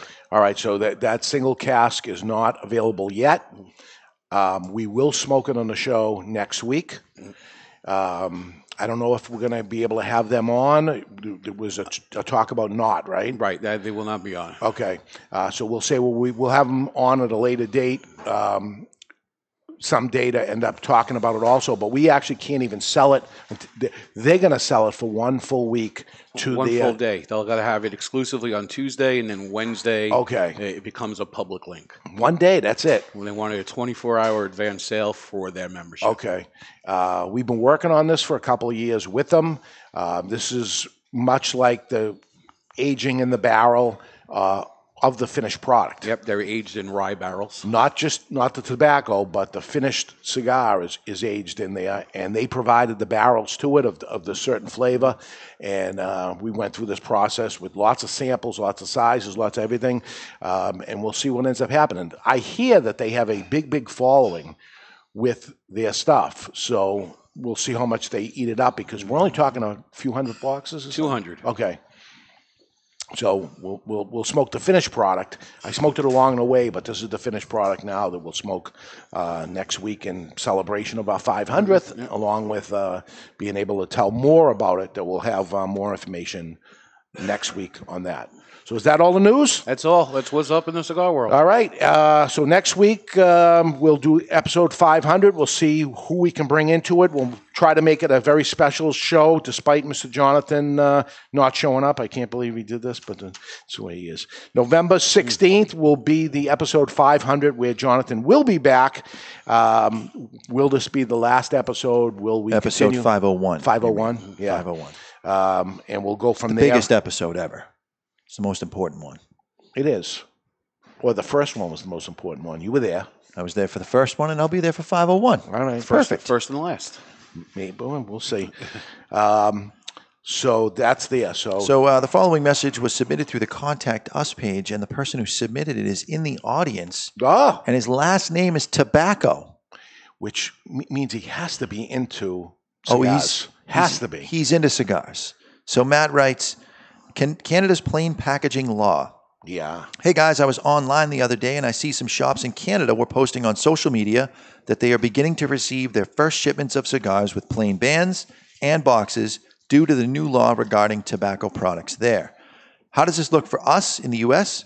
Should we be fearful of the same types of laws that will begin to creep into the United States? Yes. Once something passes somewhere, and it could be a city, it could be a state, it could be another country, something goes through there, and then all of a sudden other people look at that and say, well, it passed there, so now we get the opportunity to do that. And those are just the haters out there that say, let's do the next bad thing to them. So we're always looking. Yeah, it passed in the UK, and it's a movement being pushed by the World Health Organization.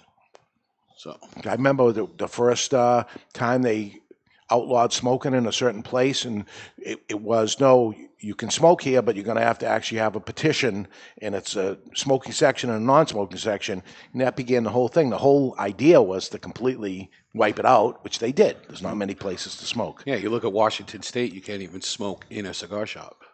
You have to be outside the shop. Yes. Crazy. Crazy. So these things are coming. Okay, that ding ding means it's time for the matchup of the week, brought to you by VS. VS means versus, but it stands for Victor Sinclair. Victor Sinclair Cigars, who would win this hypothetical battle? Today, it's RoboCop versus the Terminator. RoboCop versus the Terminator. Good, Barry, you go first, because Jonathan has his answer locked in. Terminator was the better movie. He's a cyborg, or whatever he is. It's easily Terminator. Terminator got beat by a chick and a little kid. It's RoboCop. He lives at the end of every movie. And Terminator died anyway? Terminator got beat by a lady and a little kid. Kept coming back. But he lost. But he You lost. got a good point. He got melted. And RoboCop, whoever that guy is, I happened to meet him before. He was at an IPCPR trade show as the guest speaker. Yes, it is. And he's a cigar smoker, and he wins. Friggin' nailed that. He wins. So is Arnold Schwarzenegger a cigar smoker? Yeah, but he that's died true. in the movie. He died in the movie, and RoboCop lived on. But RoboCop wasn't a person, but he either was Arnold Schwarzenegger, right? RoboCop was a person. He just had some cyborg features about him. And he beat that big giant thing. Just saying. Went out the window and I'll buy that for $1. Do you remember that? No. Really? I don't. I'll buy that for $1. On the TV set, in the thing, every time they went by a TV set, there was a commercial going on, and the guy would say, I'll buy that for $1, and he had pretty girls and things like that, and we'll watch it. And I said, where's this going with this thing that shows up over and over and over again, and it goes nowhere? But it's in there. I thought at the end. So you guys are thinking right now that he's crazy, and the problem is you watch that. He's deaf on one side of his hearing. So I have gone deaf half. Totally. He latches onto stuff that most of us don't hear because it's at a certain frequency. That was 30 years ago. You were deaf back then. No, I wasn't. Been deaf the whole time I've known you. Okay, here early thoughts here on La Flor Dominicana 1994. A slightly spicy buttermilk fried chicken. Boom. Wow, that's weird. There's some pepper on. That's a very weird taste, but I'll tell you this. I nailed it? No. This is my favorite LFD that there is. Take the Connecticut out. That was a favorite of mine. Take every single one of them out. Because even lighting the LFD, I'm like, this is going to be a freaking powerhouse or whatever, and it's not. Not that it's mild. It has a lot of flavor, and it's not overpowering to me at all. It's my favorite LFD that LFD makes by far. A guy that likes full-bodied cigars can like it. A guy that likes mild cigars can like it. This is for everybody, the 1994, and it's fitting for them. That's the year they came out as the brand. It's a fitting product for them. You know what else everybody likes? What? Buttermilk fried chicken. Oh, you're way off. The note is molasses. Does anyone here not like buttermilk fried chicken? The note of the not cigar, one person. The note of the cigar is molasses through and through. You know what's great about? All right, I have a flavor. You have to play that drop. I have a flavor note. Oh, you son of a bitch! You shut it off. Because you let him out there. I am large and in charge. See, now I lost Hermits. Yeah, there's that molasses, which is similar to that of Hermits. Raisin Hermits. And if you want to compare it to another cigar on the market, it's very similar to an Añejo, and these are available all the time where that's not. Añejo is much stronger than this. But it has that same flavor component. Really? I barely ever smoked that cigar because it's too strong, but I got to do it because it's been probably a few years since I've had that cigar, and I forgot about it. That's the problem when you make something ultra limited. People forget about it. You listening to that? I'm talking to the manufacturers. You totally forget about it because it's just so too limited, rare and unlimited. So, all right, let's go to break. When we come back, the final segment of episode 499. It's all over but the crying, Doc. We're about to enter a new milestone. We're live in the Studio 21 Podcast Cafe, and you're listening to the Cigar Authority on the United Podcast Network.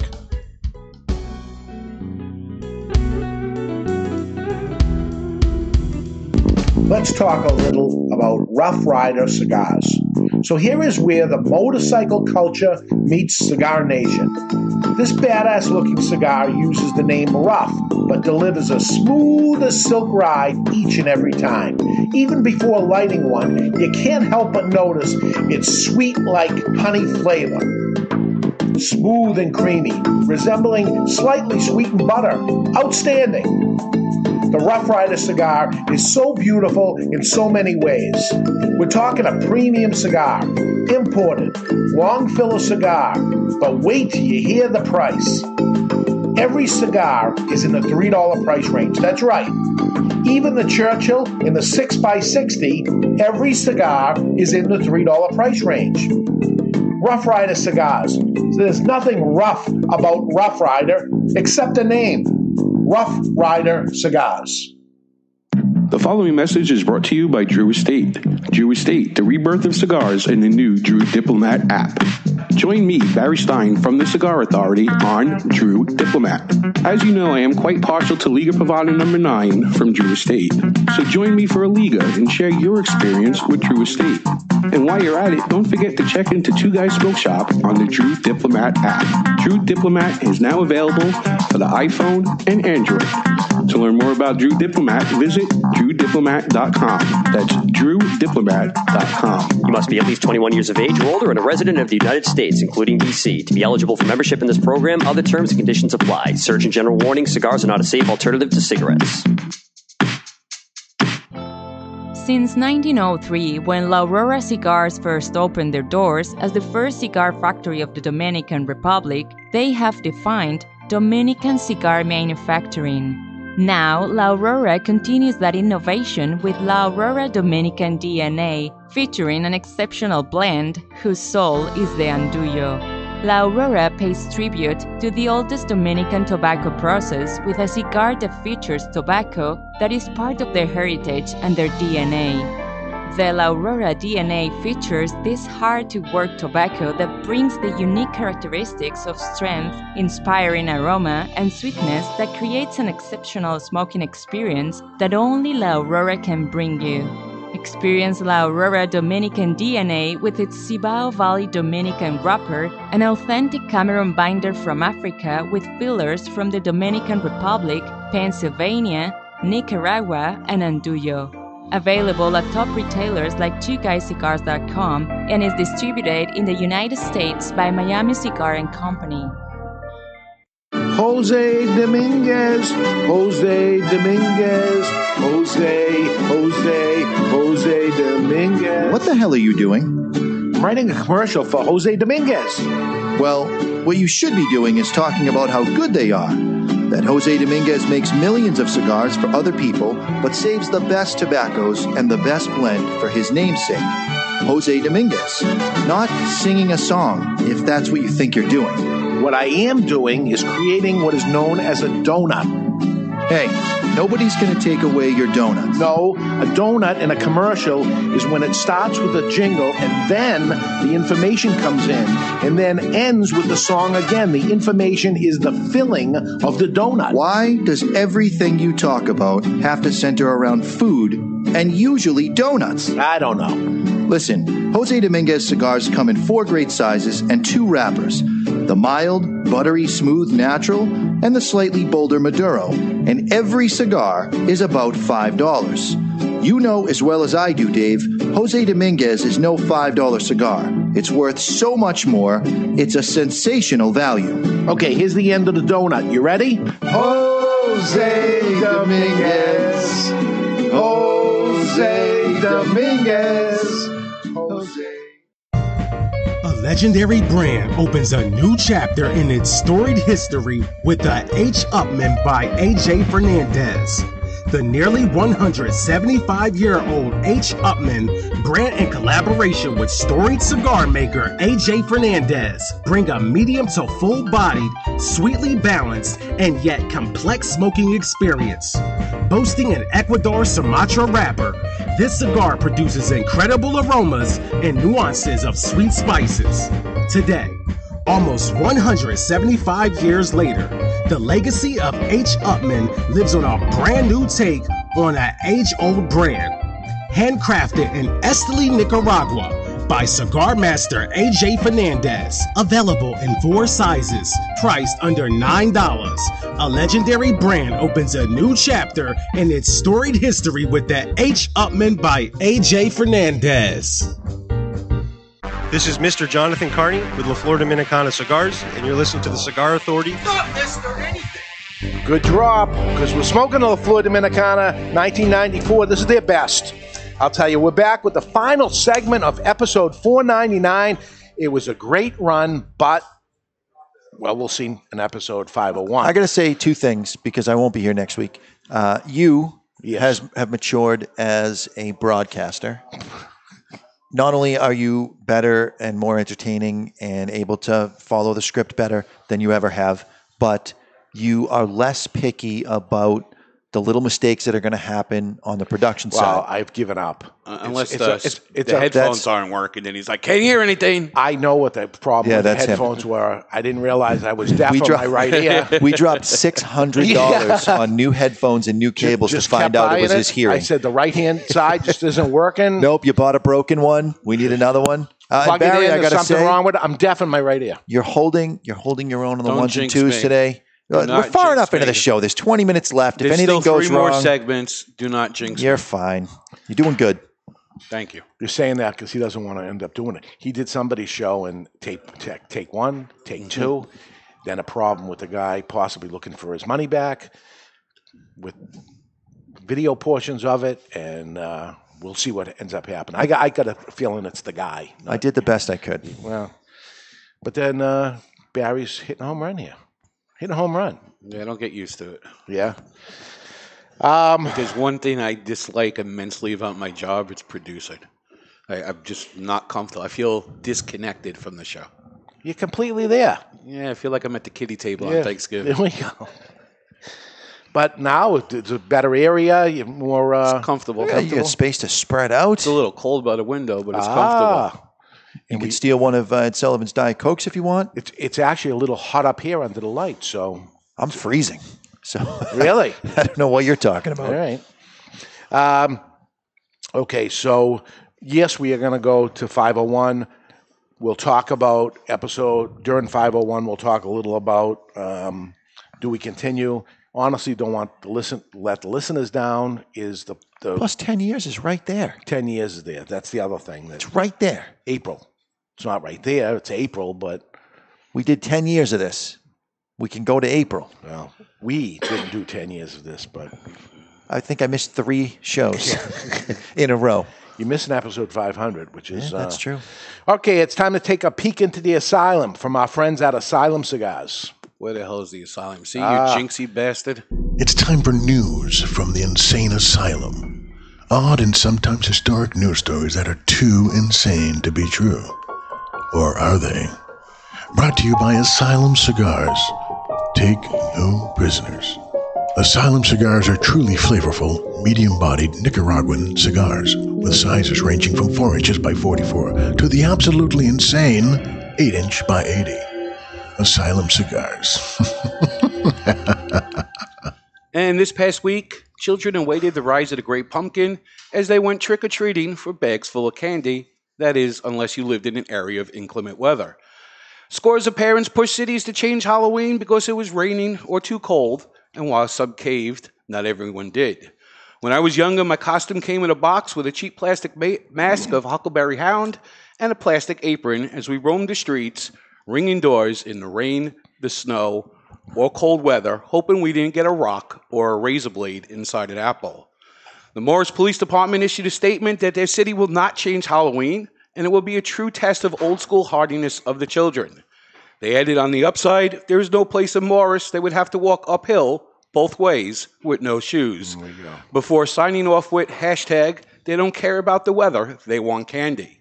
Think that's bad? Here in New Hampshire, parents are now pushing for the day after Halloween to be off from school, depending on the weather, of course. And that's not only insane, it's asylum. It is. So it's the wussification of everybody is what continues. They ended up canceling Halloween around here for tonight. And that was because the weather looked like it was bad. Turns out the weather was fantastic. And yeah, in Manchester, it did not start raining until after 8 o'clock. Trick-or-treat was 6 to 8. I never even remember when I was a kid these conversations even happened. October 31st was Halloween. It's pouring rain out. It didn't matter. It was freezing cold out. We put our winter jackets over my Superman costume. Nobody could see the Superman costume, but this is how it was. That's what you went with, was Superman? Whatever. I did a lot of Barnabas Collins. Do you even know who that was? I'm sorry. Barnabas Collins. Do you know who that is? No, I don't know that. Really? One. You do? Because I was Barnabas Collins at one time, and you don't even know who it is. No, who is it? Our older audience will know who it is, and everybody else will have Anybody to Google who it. knows who that is dead. Nah, they're not. Pam knows who it is, and she's young. I just got a message that says, please share this with Dave.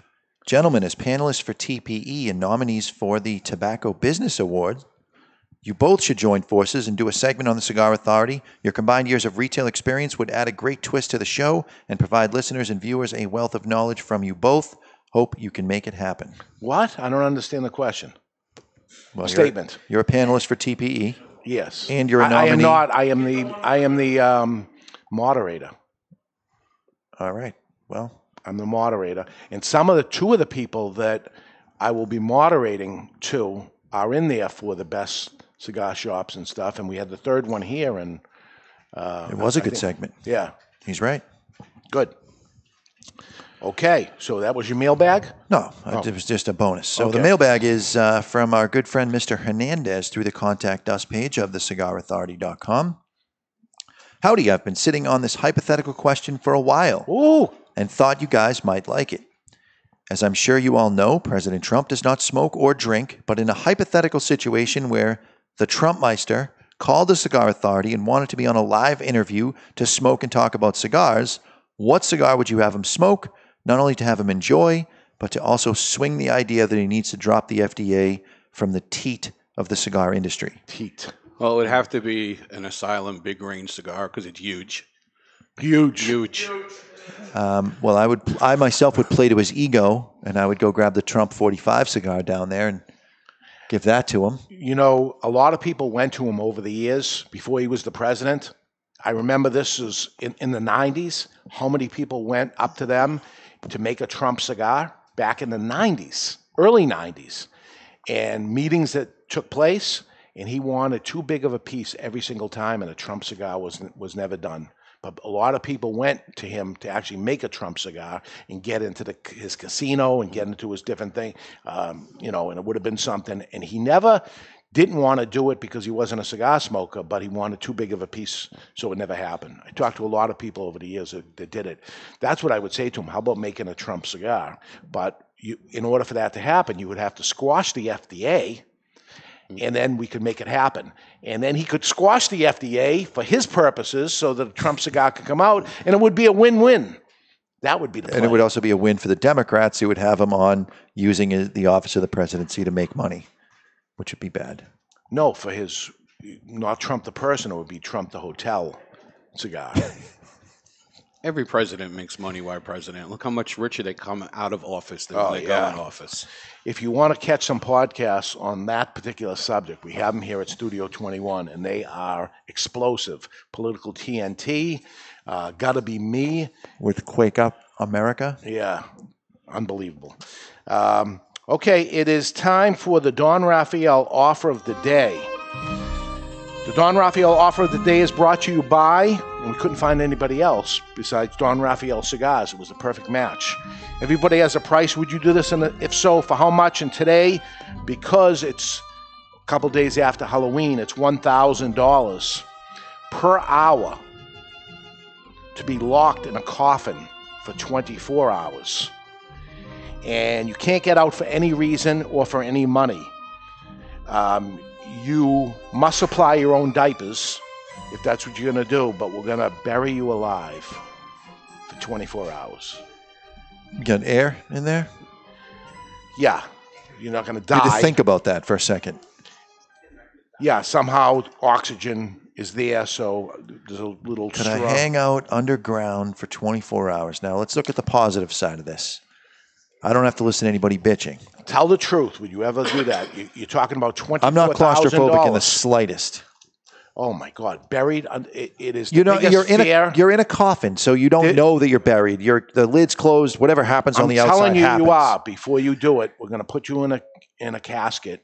We're going to bury you for 24 hours. You got to come out and you get $24,000. Once you start hearing the dirt hit the lid, oh my God, you will freak out. I the most fearful thing that there is.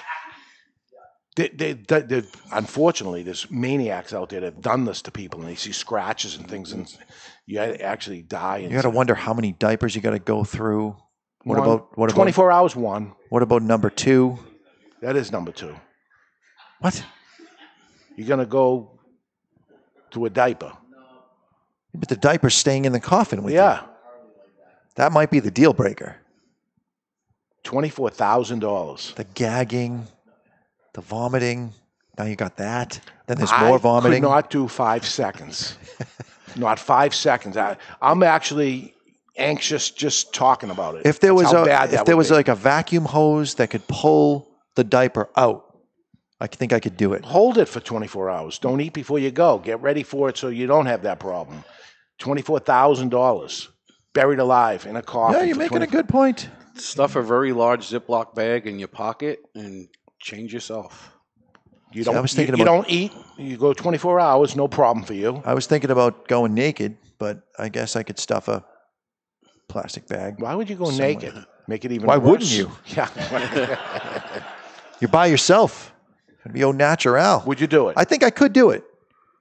Would I do it? Would you do it? For 24,000? I probably would. 24 hours? Really? I probably would do it. Can I throw the first shovel on it? You got to put up half the money.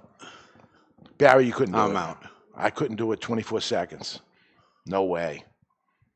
The thought of they're not going to come get you. I'm not claustrophobic at all. Oh, okay. Whatever. If that's how I'm going to go, that's how I'm going to go. All right. All right. This was submitted through the Contact Us page. And Doug writes, hello, gentlemen and Mrs. J. I don't know why you got to go there. I have recently discovered your podcast about 3 months ago, and during the week, I listen to 2 or 3 episodes a day. I know there's been a lot of talk about getting to episode 501 and deciding whether or not to continue with the show. Yeah. Well, I have your answer. Okay. And I have a feeling you may like it. Since you do a Cigar of the Year each year, I think it would be kind of cool if you continued the show through the end of next year. Then you could do a Cigar of the Decade. That would be epic. Just a thought. I enjoy listening to you guys, and I have no idea why. I must be one of the 3 or 4 that listen at this point, but on a real note, keep up the good work. And the one thing I've learned is to keep the lid end out of my mouth. Take care, Doug from St. Louis. Doug, thank you. Part of my dilemma is, like boxers and athletes and stuff that stay too long. They're getting punched in the head for a living. You want to leave on a high note. By the way, this is our high note. We just looked at the numbers that came in and stuff, and last month was the best month we ever had. After almost 10 years, we continue to grow, which is amazing. But someday it's going to plateau, and somebody better is going to come along, and the viewership drops, and somebody else. That's just the nature of it. So do you leave on a high note, or do you keep going and the show becomes worse and we're less relevant? Assume it's going to be worse. Well, less relevant. Stay relevant. We've been doing pretty good so far. Yeah. So that's one of the dilemmas. It's also that it's your day off, Mr. Jonathan. You show up here every Saturday on your day off and do this. You're welcome. Thank you. But you don't have to do it.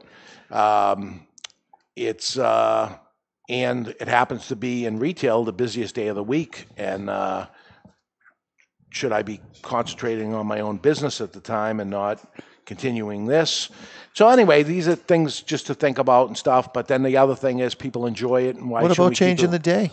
Move it to a Wednesday or something. That's a thought. We talked a little about that would the live viewership be much better if we did it at night, where people are not busy and whatever they're doing, even though this is Saturday and people are off mostly on Saturday, but you got things to do and other things. So these are all thoughts, and we're talking about it now of what to do, and that's the truth. So we'll get to that. But right now, it's time to get to the Classic 3-Way, brought to you by Classic Cigars. It's time for This Day in Classic History, brought to you by Classic Cigars. Classic Cigars are now the most affordable cigar brand in America. With prices as low as $1.50, this cigar has something for everyone. The Classic Connecticut is light and smooth. The Classic Maduro is bold, but never overpowering. The Classic Cameroon sits somewhere in between with hints of sweetness. And the Classic Cuban is a real knockoff of the taste and flavors from old-time Havanas. Classic cigars are sold in cost-saving bundles of 20 and sold in 5 great sizes, ranging from $1.50 to $2.25 per cigar, which makes Classic the most affordable premium handmade cigar in America. Classic Cigars. I'd like to pull an audible, a last-minute audible at the end. We only have 2 people. And Pamela Barron is in the audience. Oh. Would you dare come up here and join us? Aren't you awesome? Aren't you awesome?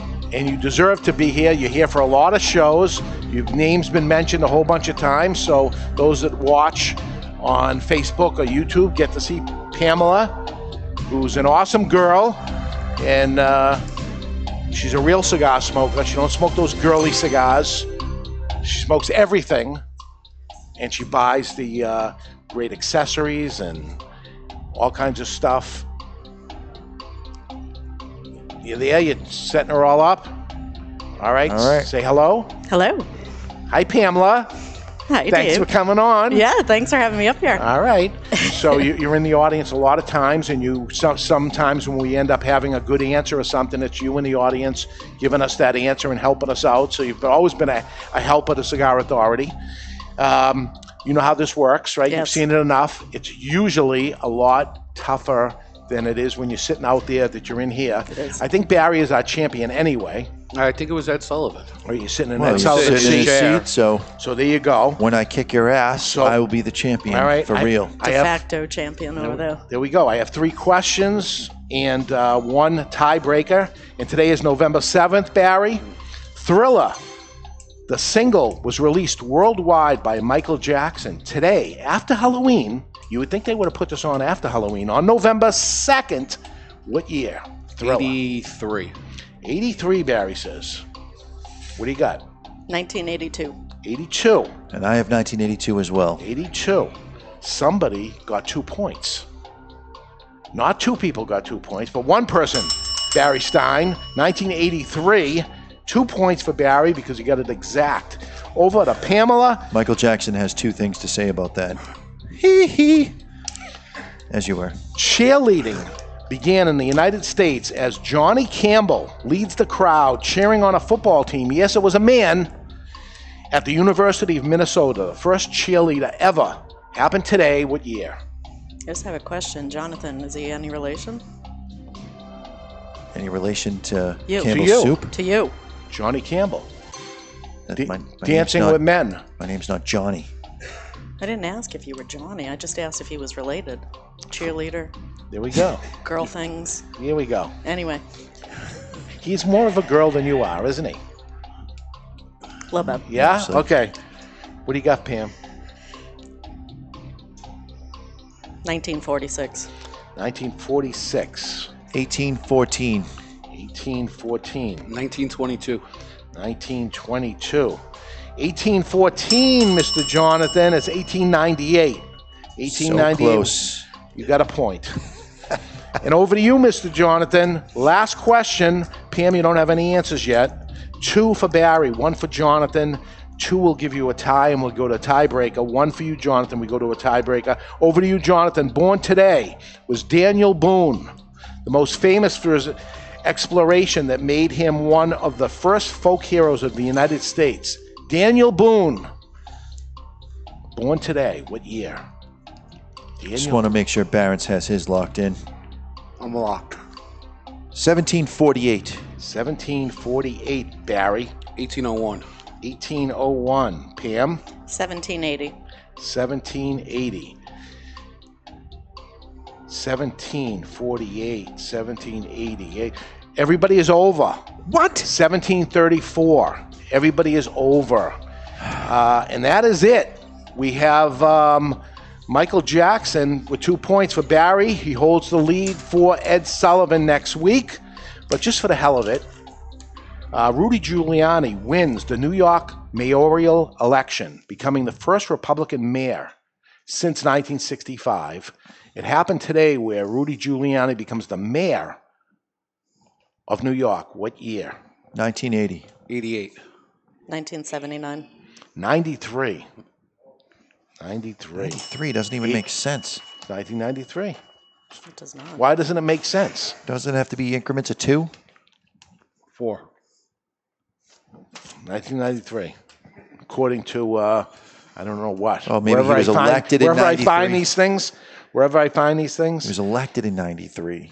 He didn't take office till 94. All right. We have the after show coming up on Wednesday. We're going to record that in just 2 minutes. I don't know what we're going to talk about, but you'll catch that on Wednesday. Final thoughts here on the Flor Dominicana 1993. Pam, you're smoking it. I love it. I think it's great. It's not too strong. You like strong stuff anyway. But I do. So somebody I like that the likes full strong flavored cigars, stuff. you like it anyway. And that's what I thought was going to happen. Somebody that likes full-bodied cigars is going to like that. Somebody who likes mild cigars is going to like that. I think this is the winner of all the Flor Dominicana. Well, certainly the winner profile, too. Falling dead center as far as the strength, Yes. but having a lot of A flavor. lot of flavor. Great cigar. As much as it's a 58 ring gauge, it's a little big for me, I'm still liking it too. It's a little less than the 60. Flavors notes or anything, PM? What do you get?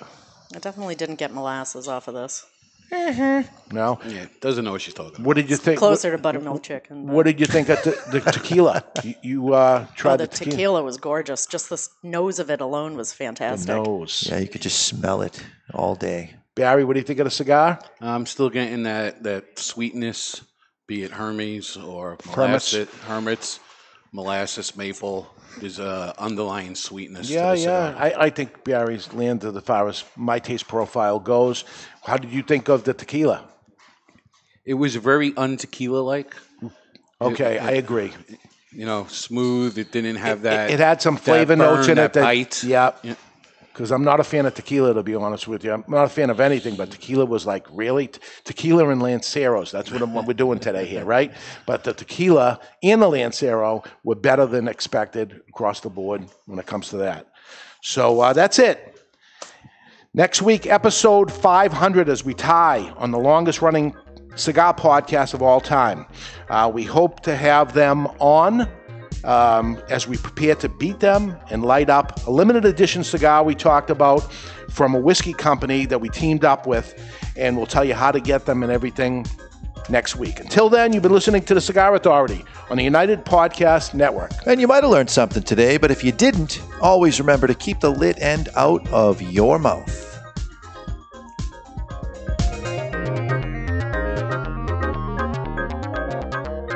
The views and opinions expressed by the hosts, guests, or callers of this program do not necessarily reflect the opinions of the Studio 21 Podcast Cafe, the United Podcast Network, its partners, or affiliates.